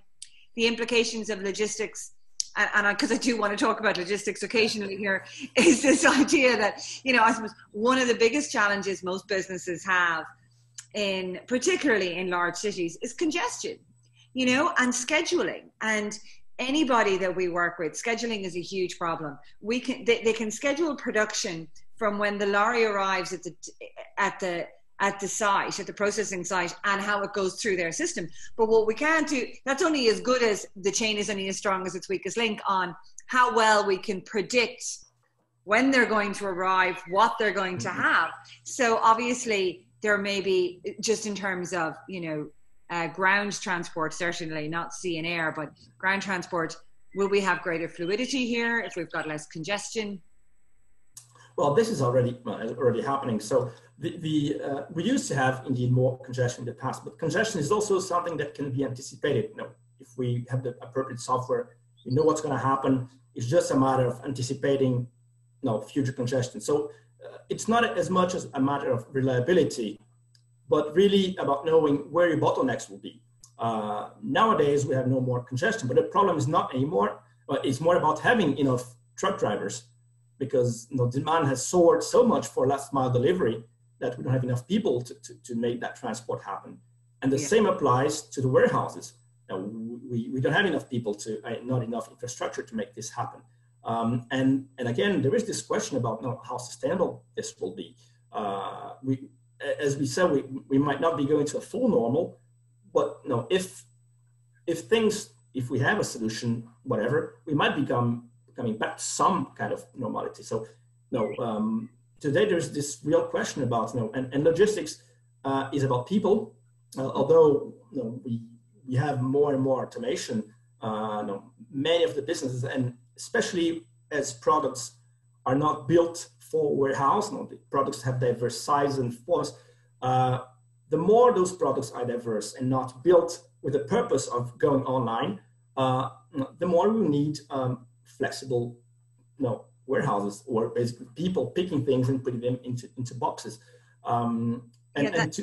Today we are still between the two worlds, I would say.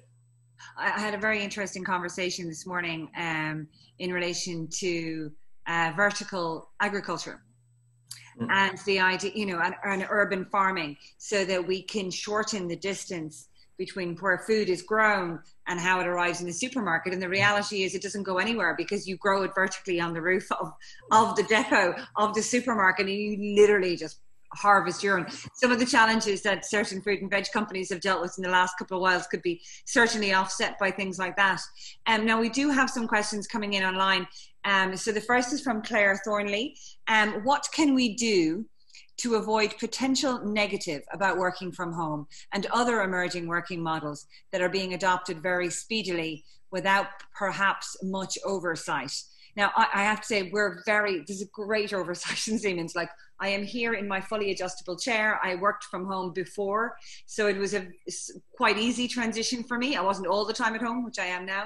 But I do think for other people and other industries, they weren't as set up for it. And people have had to jump in very, very quickly. They're doing it at home now, where, in a normal working from home environment, I work from home, I live alone. So it's easy for me, but there are people trying to work from home when their kids would ordinarily be back at school. It'll probably be easier, I suspect, when their kids do get to go back to school. But for now, it's really challenging. So John, I'm going to put that one to you. You've got a big team. I can tell from the roof, the ceiling behind you. You are, in fact, in an office space, are you? I'm at work today. Yes, indeed. Yes. Well, we're all at work today. We're just not doing it in an office. The language has to change. The language has to change. We're not going back to work. I'm already at work. I haven't stopped. So really what it is, it's a lot to do with organizational culture and maturity. So the most effective organizations are very good at managing by outcome, you know? Yeah. So rather than try to micromanage people and tell them what to do, it's managed by outcome. And, you know, industrial psychologists will always report that when people are given trust and responsibility, they are motivated by that. When people are distrusted and micromanaged, it's deeply demoralizing and counterproductive.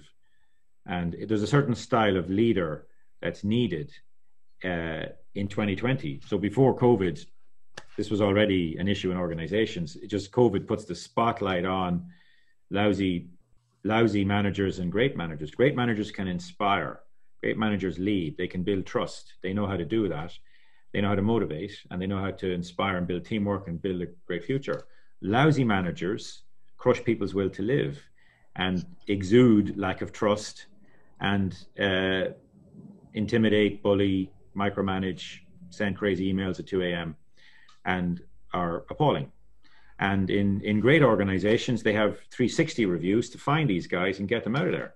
But in organizations, they value those people. But there are challenges that exist in an office environment as well as absolutely. It just is more obvious when you're at home. I think so. Owen has got his hand up and he has got a question here. But just to finish at that point, like I know Tracy Keogh, for example, has done phenomenal work on remote working over the last year, the last 3 years. But certainly looking at remote working now as a skill and remote managing as a skill, which does, you know, and actually cultivating those skills in management. Patrick, you're from an academic environment. I've worked in DCU myself. It is a much more autonomous structure, I find, a lot of times in universities. So probably less of a pressing day-to-day challenge, but I'm not going to dismiss that. But I do want to go to Owen's question. So I'm going to just leave that hanging in there, and you can contradict me in a moment if you need to. But Owen's point is this. It's one of those question-y statements. Is this not just a function of management, as John has correctly said? Many are going to be found out as they lack the intellect and ability to think in a lateral manner, are completely slaves to process rather than using them as a guide. I actually think that's possibly a reflection on our talk about technology as much as the one from working from home, in the sense that a lot of the challenges that we're facing now require brilliant lateral thinking and creativity. And certainly to Patrick's point in the first presentation, and I think John, you certainly backed this up in your experience, but it is, if we're going to build the new normal, let's build it right this time and not just go back to what we had or a digitized version of what we had, but look for where the disruption can now take place that has been accelerated, where we've really been able to test how consumers are going to behave in a very different world, and what it is that we go back to and what it is we don't go back to, that we don't want to go back to. So the World Economic Forum had they published a report there a while ago on the skills needed for the fourth industrial revolution. And they were critical thinking, complex problem solving, and creativity. Now, I have a personal axe in the creativity space, so I'm loving that. But I would always argue that it's impossible to do the other two unless you've got a degree of creativity anyway. But that everything that's happening now in the world is accelerating all of that and actually forcing people to tap into and practice that creative muscle. Yes, it is true, and as you were saying, and it is correct, and as we were saying, we all had to learn work digitally, and even in universities, even for many lecturers who used to work from home and we were already into that kind of world, there's still a lot of change. Processes that are not the same. We have to redesign courses, and our students as well. learning to work online and from work. And we are now telling them now, this is the new normal. So don't run away. You have to learn. They are, of course, in many aspects, much more advanced than we were in podcasting videos and doing that kind of things. But now we are really putting that as a skill that they have to develop, learning how to behave in meetings, online meetings, maybe respecting schedules, which I didn't do fully, but no. So these are definitely new skills that we are putting to our students that we have to, because there's no other way to assess them without this contact. And it's not just about putting a platform. Contact is still important. We organize meetings and report presentations where there is this face-to-face process, but through this online. So I was reading this morning that Oxford University, I think it's Oxford, said that there will be all lectures will be online until the summer of 2021. That ties to what to John was saying about MIT, but it also strikes with a conversation I was having again with colleagues the other day on the work that we do in smart campuses. Siemens do a lot of work, many universities around the world, particularly in the UK, about, what is a smart campus? Well, a smart campus is certainly changed now in the context of a lot of lectures have moved online. So arguably, why are students facing the perilous task of trying to find accommodation in, our major cities when they can actually access, and they're making college choices where they go, depending on what is potentially logistically the easiest for them to get to, speaking of logistics. And now they can actually access any education from anywhere. But to Dirk, who is not with us online, but I do want to really, point to the example he gave about the wine tasting and the richness of experience and how we can create rich experiences that are not, they're just because we don't want to lose those elements. We've been to university.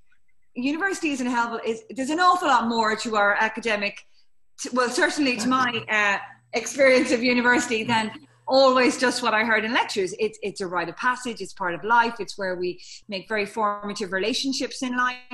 I'm not going to talk about normal people, but there's a lot of that richness that we don't want young people to lose. And so in the example he gave around wine tasting, how do we give them the richness of that experience in a smart campus environment when the campus is online? Yeah, all that has to be invented, and we are starting to do that. And it is true that although people are in their own computers, and as we said, we might go back to normal. At how much that normal will be, there'll be definitely more of that online interaction, and nobody does anything on its own. No person do things on its own. We all are collaborating and working together, and that it's something important that now we all know each other. Still, the process is still early enough where people have knew each other physically, so we had that kind of confidence and trust. And if we stay on that system for a longer period of time, we'll have to learn to work with people we've never seen before, or only online, and build that confidence and that trust. And this is definitely something that we have to learn to do. So that idea of working in groups and effectively in behaving well in groups. So can we talk about just supply chain here for a second in terms of logistics? And I agree with your point there. I don't know what point it was that you were saying that made me think of it, but yeah, it was this idea of smart campus, so they stay away. So, we talk a lot about sustainability, and I remember being at a meeting late last year, and I said, well, you can get to zero carbon by the 1st of January. And they said, how? I said, well, just close everything down, leave, stop. You're going to hit your goals. But, if you were to get to low carbon transport, the first thing you would do is eliminate all unnecessary transport. And then you look at necessary transport and you try to make that as short as possible. In terms of the future of supply chain and supply chains, and I think you raised it in one of your slides, was this where the future of globalization and very long, we've shortened the time it takes to get product from one side of the world to the other. It's not, on a cargo ship taking, 4 months to get to the other side. But we've shortened the time it takes, but should we be shortening the footprint altogether? and the journey. And again, to that question, the conversation I was having this morning about virtual farming, you know, and creating, you know, controlled growing environments. A lot of things that you can't grow in Ireland, you could with the use of technology and climate control within in a contained environment. How much can we actually slice out of the supply chain? And I'm looking at John. I'm hoping he's blinking and his screen hasn't frozen, or that he's just frozen in horror. Yay! Do you want to take that one, John? Do you see any changes there in terms of we're now in 2025 and we're not going to move stuff from the far side of the world to here anymore. We're going to shorten our supply chain, globalization, those parts coming out of, you know, the other side of the world. We're going to try and get them manufactured closer to home now. You're shaking your head. Okay, hit me.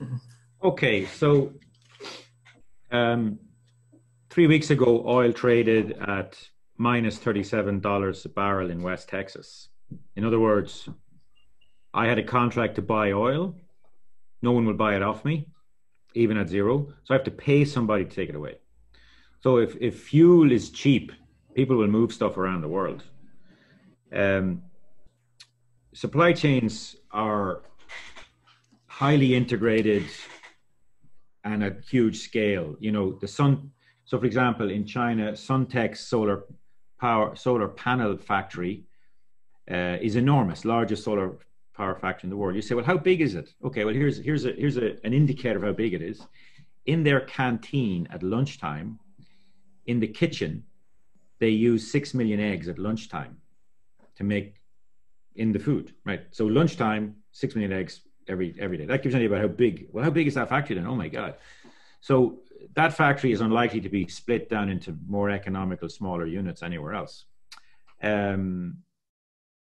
think it's very difficult to see how this evolves.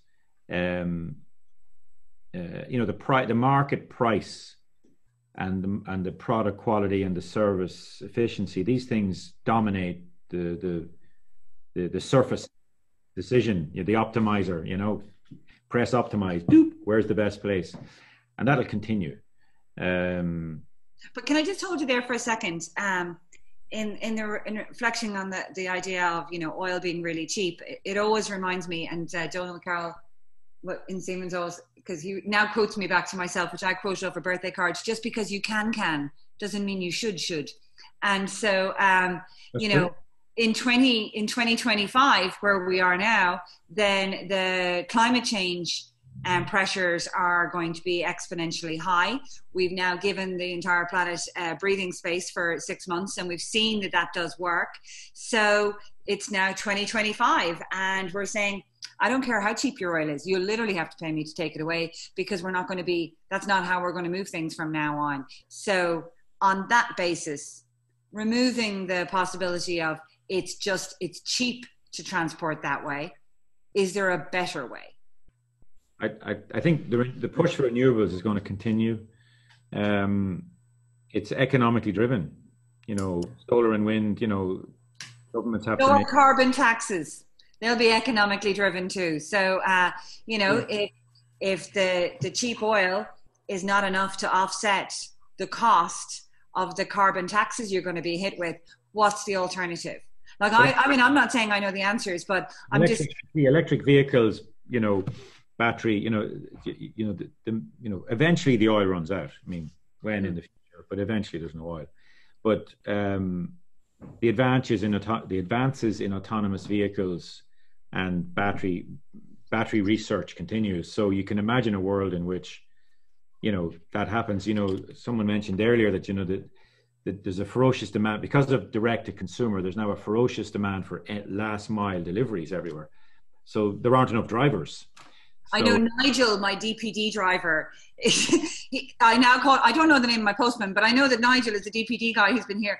It's not me. It's my birthday on Monday, and people keep sending me stuff now. So it's very nice, but I'm not complaining. But yeah, I am now on first name terms with the last mile delivery driver on my road. Well, that's going to be you know, the whole world. So, you know, retail, if you take retail, in North America, Walmart suffered their first ever quarter of declining sales about a year ago. So long before COVID, you know, Walmart had peaked, something had changed. IKEA, for the first time in their history, closed the store, the one in the North Midlands of England, somewhere near York. First time in their history, they closed the store. They're always very careful where they build them. And in North America, there are many abandoned shopping malls. So there's been a trend underway for quite a while for people to shop from home and not go to the store. And that's been accelerated. So I think that a lot of shops that have closed are never going to reopen because the demand has shifted to a more convenient alternative. And the last mile, the truck, you know, getting the stuff to the home is where the energy is moving to, away from opening the store. Apple were one of the first companies to shut their shops in North America. They shut them in a week, and in a week they moved to become an online business in 1 week. And can we talk about then in the context of that last mile delivery? And Nigel, is that my parents have a robotic lawnmower that they call Jasper. Am I going to be on first name terms with the drone or I'm going to give him a nickname and I'll hear him whizzing in the garden and dropping off packages here instead of the magpie that's currently living down there. So, you know, in terms of last mile, do you see drone deliveries on the rise, for want of a better term? I'm not sure about this. I'm not sure it's the most energy efficient way to transport products. I see last mile delivery improving. Again, just a guess, of course.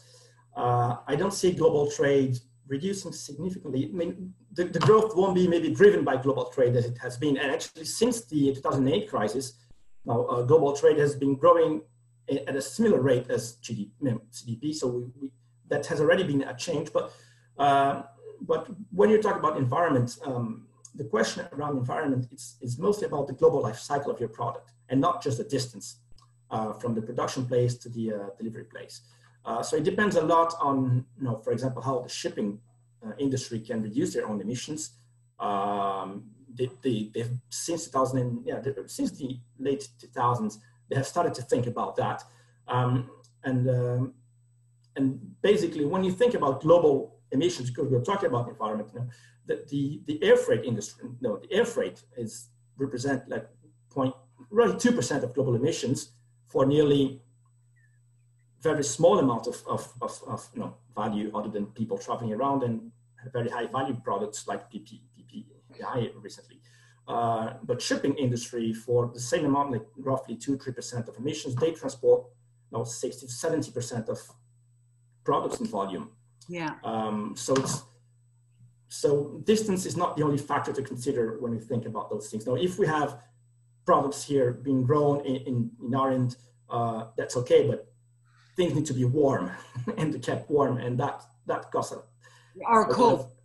Or when cold, whatever. This is way. So we have to think as a global life cycle, where's the best place to grow something or to manufacture something, because there's also the issue of where the resources are, where the labor and the skills are. And then we have just to think as an overall perspective, what's the best solution for a specific product. And of course, that applies also to people working from home. So everybody has been warned, you're going to get expect some sticker shock on your next electricity bill, because you're at home, you're using your own electricity far more. When you're in the office, you're using someone else's electricity, your company is paying for it.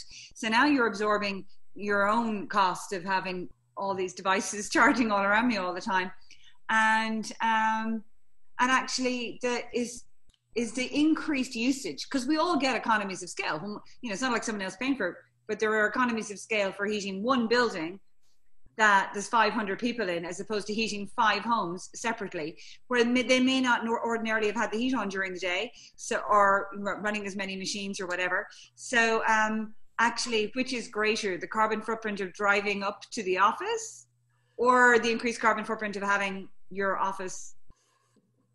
We will learn that soon, probably. We're going to find out. I'm going to look. I'm going back to my screen here. I can see that Owen has come back with another remark. So he says, much of the organizational behavior in traditional enterprises, unfortunately, revolve around politics. Well, I don't see that's going to change.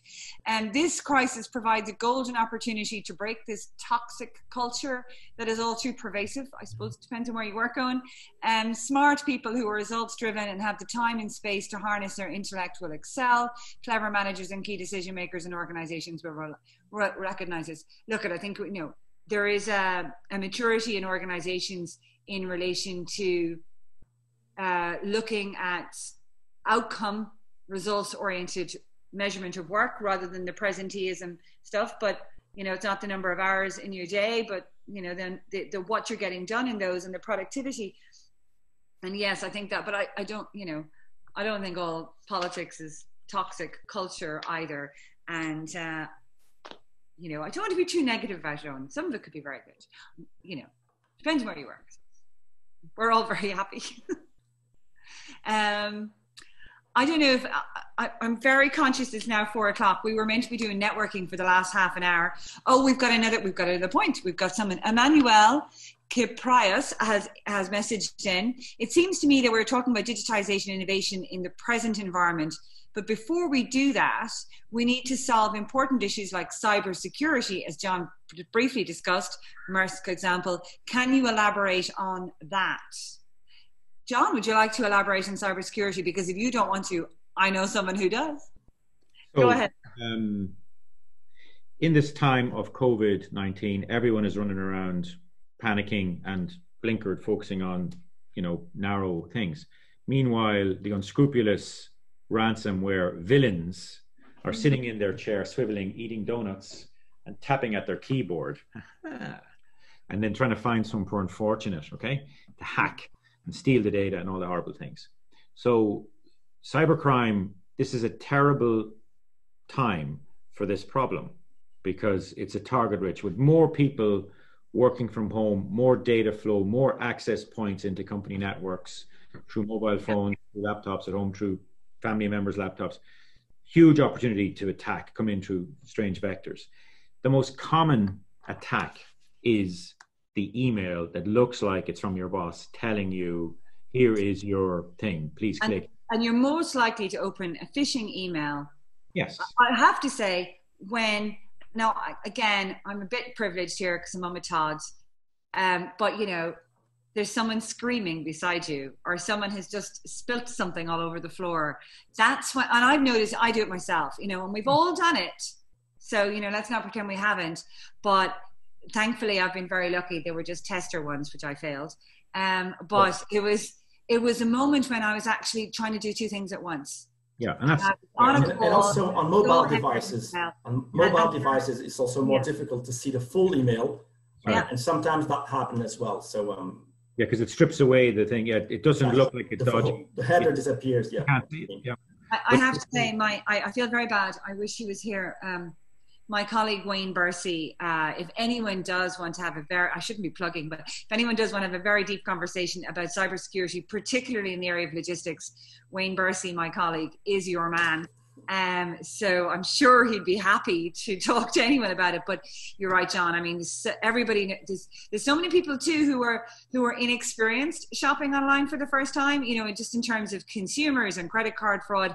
I know the bigger issue for a lot of us here on this audience in this group is in relation to their own business. But it is a particularly, as you say, a very porous time.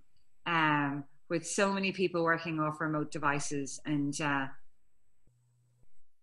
probably a little bit more distracted than they were in a very locked down, safe office environment.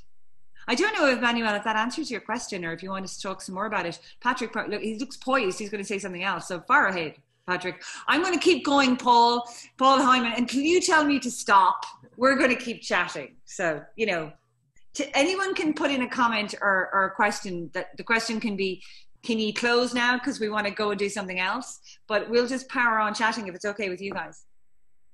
Patrick? It's fine with us. Joan, I'm finding this, very, very interesting, this conversation. Yeah, we don't put the kettle on. I was waiting for Dirk to pour the wine. It'll get to that time. I have to tell you, there's a painting behind me and it's to cover. That's where my drinks are kept. And the boy said it might look more professional if I covered it. So, you know, we'll go to that later if anyone needs to. What I was going to say though earlier as well was just to add that to put it into context, to help answer the question that was raised. Yes. An approach in all of this is to take a framework approach, a maturity approach, to say, okay, look, put it into context. What is the current state of maturity in process terms, organizational terms, and technology terms for cybersecurity in your organization? And there are a number of frameworks that I've seen that are very good at that. And because you'll have to build a business case to explain to the executives, look, this is the issue. On a scale of 1 to 5, we're at 1.2, which is a bad place to be. So here's where we are. We don't have antivirus. We don't, whatever it is, right? Number one. Number two, to create and maintain a risk register as an enterprise and ensure that cybersecurity is in there as a risk, and that you have a set of acknowledged issues and actions, and that you're basing that on likelihood and impact. So you're appealing to the executives in your company's sense of risk. Do you think that this entirely, the unimaginable has happened? It was a different kind of threat. It's a different, you know, it's not, you know, but now that the unimaginable has happened in the physical world, it's possible that the unimaginable is now going to also happen in the technological world, in the cyber world. Do you think it's an easier sell now? I think everyone is rattled. Everyone's certainties have been ripped out from under them. People are no longer certain about their name, the day of the week. If I press 2, does that take me to the second floor or the third floor? It is definitely a good time for those kind of approaches now. As we said, companies have been doing business continuity planning projects, since 2001, 9/11. I think it was a big awareness. And when we see publications about risk management, they started to pop out in 2002, 3, 4, 5, and then more things happened. The list, I think John showed a very long list of disasters. So we know how to do, companies are aware of that. And the IT is definitely one of the components that's always there when we work in a business continuity plan. We have a lot of risks assessed in a pandemic, and IT is definitely one that has to be there, is always there.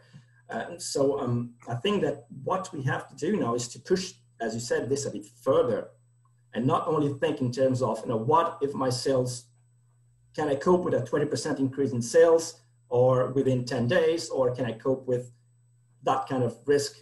We have to push those scenarios probably a bit further away in terms of risk correlations.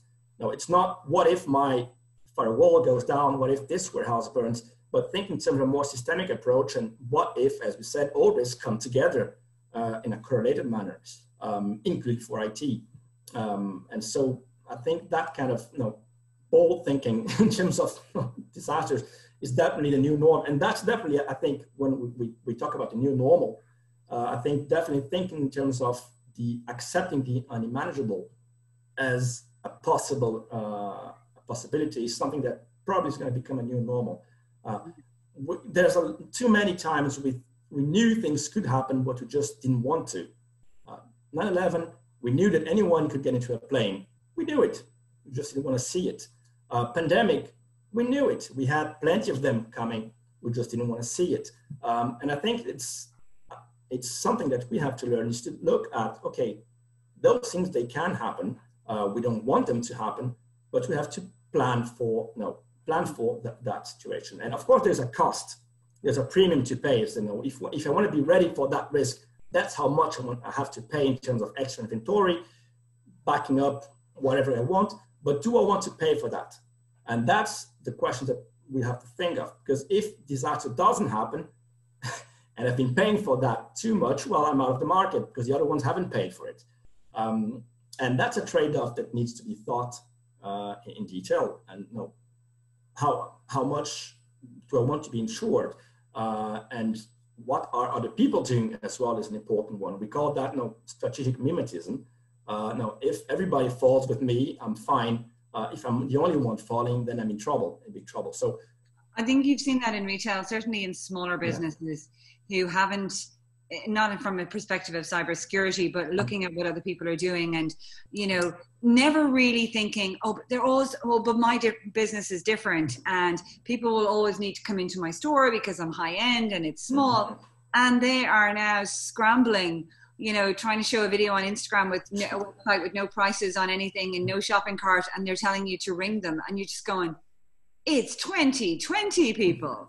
Like, COVID or no COVID, it's 2020. How have you not got an e-commerce business set up by now?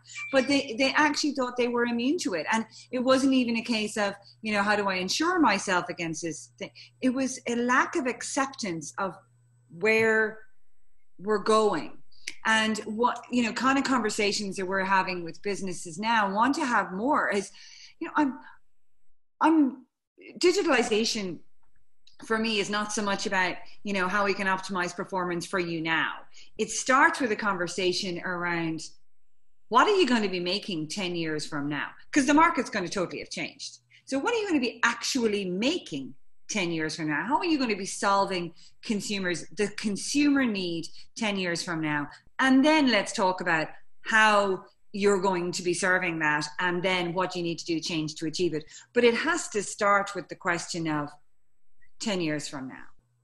And we're already 5 years from now, given the little time machine. So really let's ask ourselves, based on where you were in January, what are you going to be doing 15 years from now? Because that's the real value I see in digitalization beyond the optimization of what's already there and what you're already doing. It's where the disruption is going to come from. And sometimes, most of the time, that disruption it doesn't come from within. It's happening in the market. It's either political policy is going to change it, economics is going to change it, society is going to demand change, or technology is going to force it. They're the things that drive disruption. And if you're not the disruptor, you're the disrupted. That's it. You better figure out which one you're going to be and then look at how ridiculous that disruption, because it's going to be something you hadn't imagined. So let's start pushing ourselves to going to the unimaginable and saying, do you know what? It's every likelihood this is where the market's going to be. We're going to have to start planning for that now. Because if you try to do it in the 3-month window of the COVID crisis, you're realizing just how hard it is to deliver change in that level of chaos. And that brings back to what we were saying before, which is the ability to learn and to redesign your systems is a crucial skill. I mean, if we are going towards now, want to be ready for those situations, this ability to redesign your being a critical thinker, a problem solver, these are skills that will really, really become more and more crucial as we are going towards a more certain world. Yes. I've just gotten a very subtle as a sledgehammer. No, I've gotten a lovely note here on the little private chat that tells me that's a great note to wrap up on, Joan. So, so guys, thank you so much for the chat. John, it was lovely to see you again. It's been ages. Patrick, we've never met before, but it's been absolutely lovely chatting to you this afternoon. I hope everybody listening in had a good time, and by all means ping us, any of us, I'm sure, an email or a LinkedIn or whatever. Get in touch if you want to talk about anything in more detail. I know Paul and the guys at IVI will be coordinating all that and probably getting out slides to any of you and all of you. But for my part, my lovely guests and the IVI for inviting me along this afternoon, thank you all very much. I'm going to turn around now and see what's in the behind the painting in the wine. No, I'm not. In the wine cupboard. Guys, thanks a million. So the next one we've got is coming up on June 4th. We've got a good lineup of speakers. Martin Curley, who John talked about in his presentation from the HSE. Martin will give us some insight into what the health service in Ireland has been facing over the last number of months and some of the innovations that have taken place there. Matt Malarkey is an excellent speaker from the University of South Florida.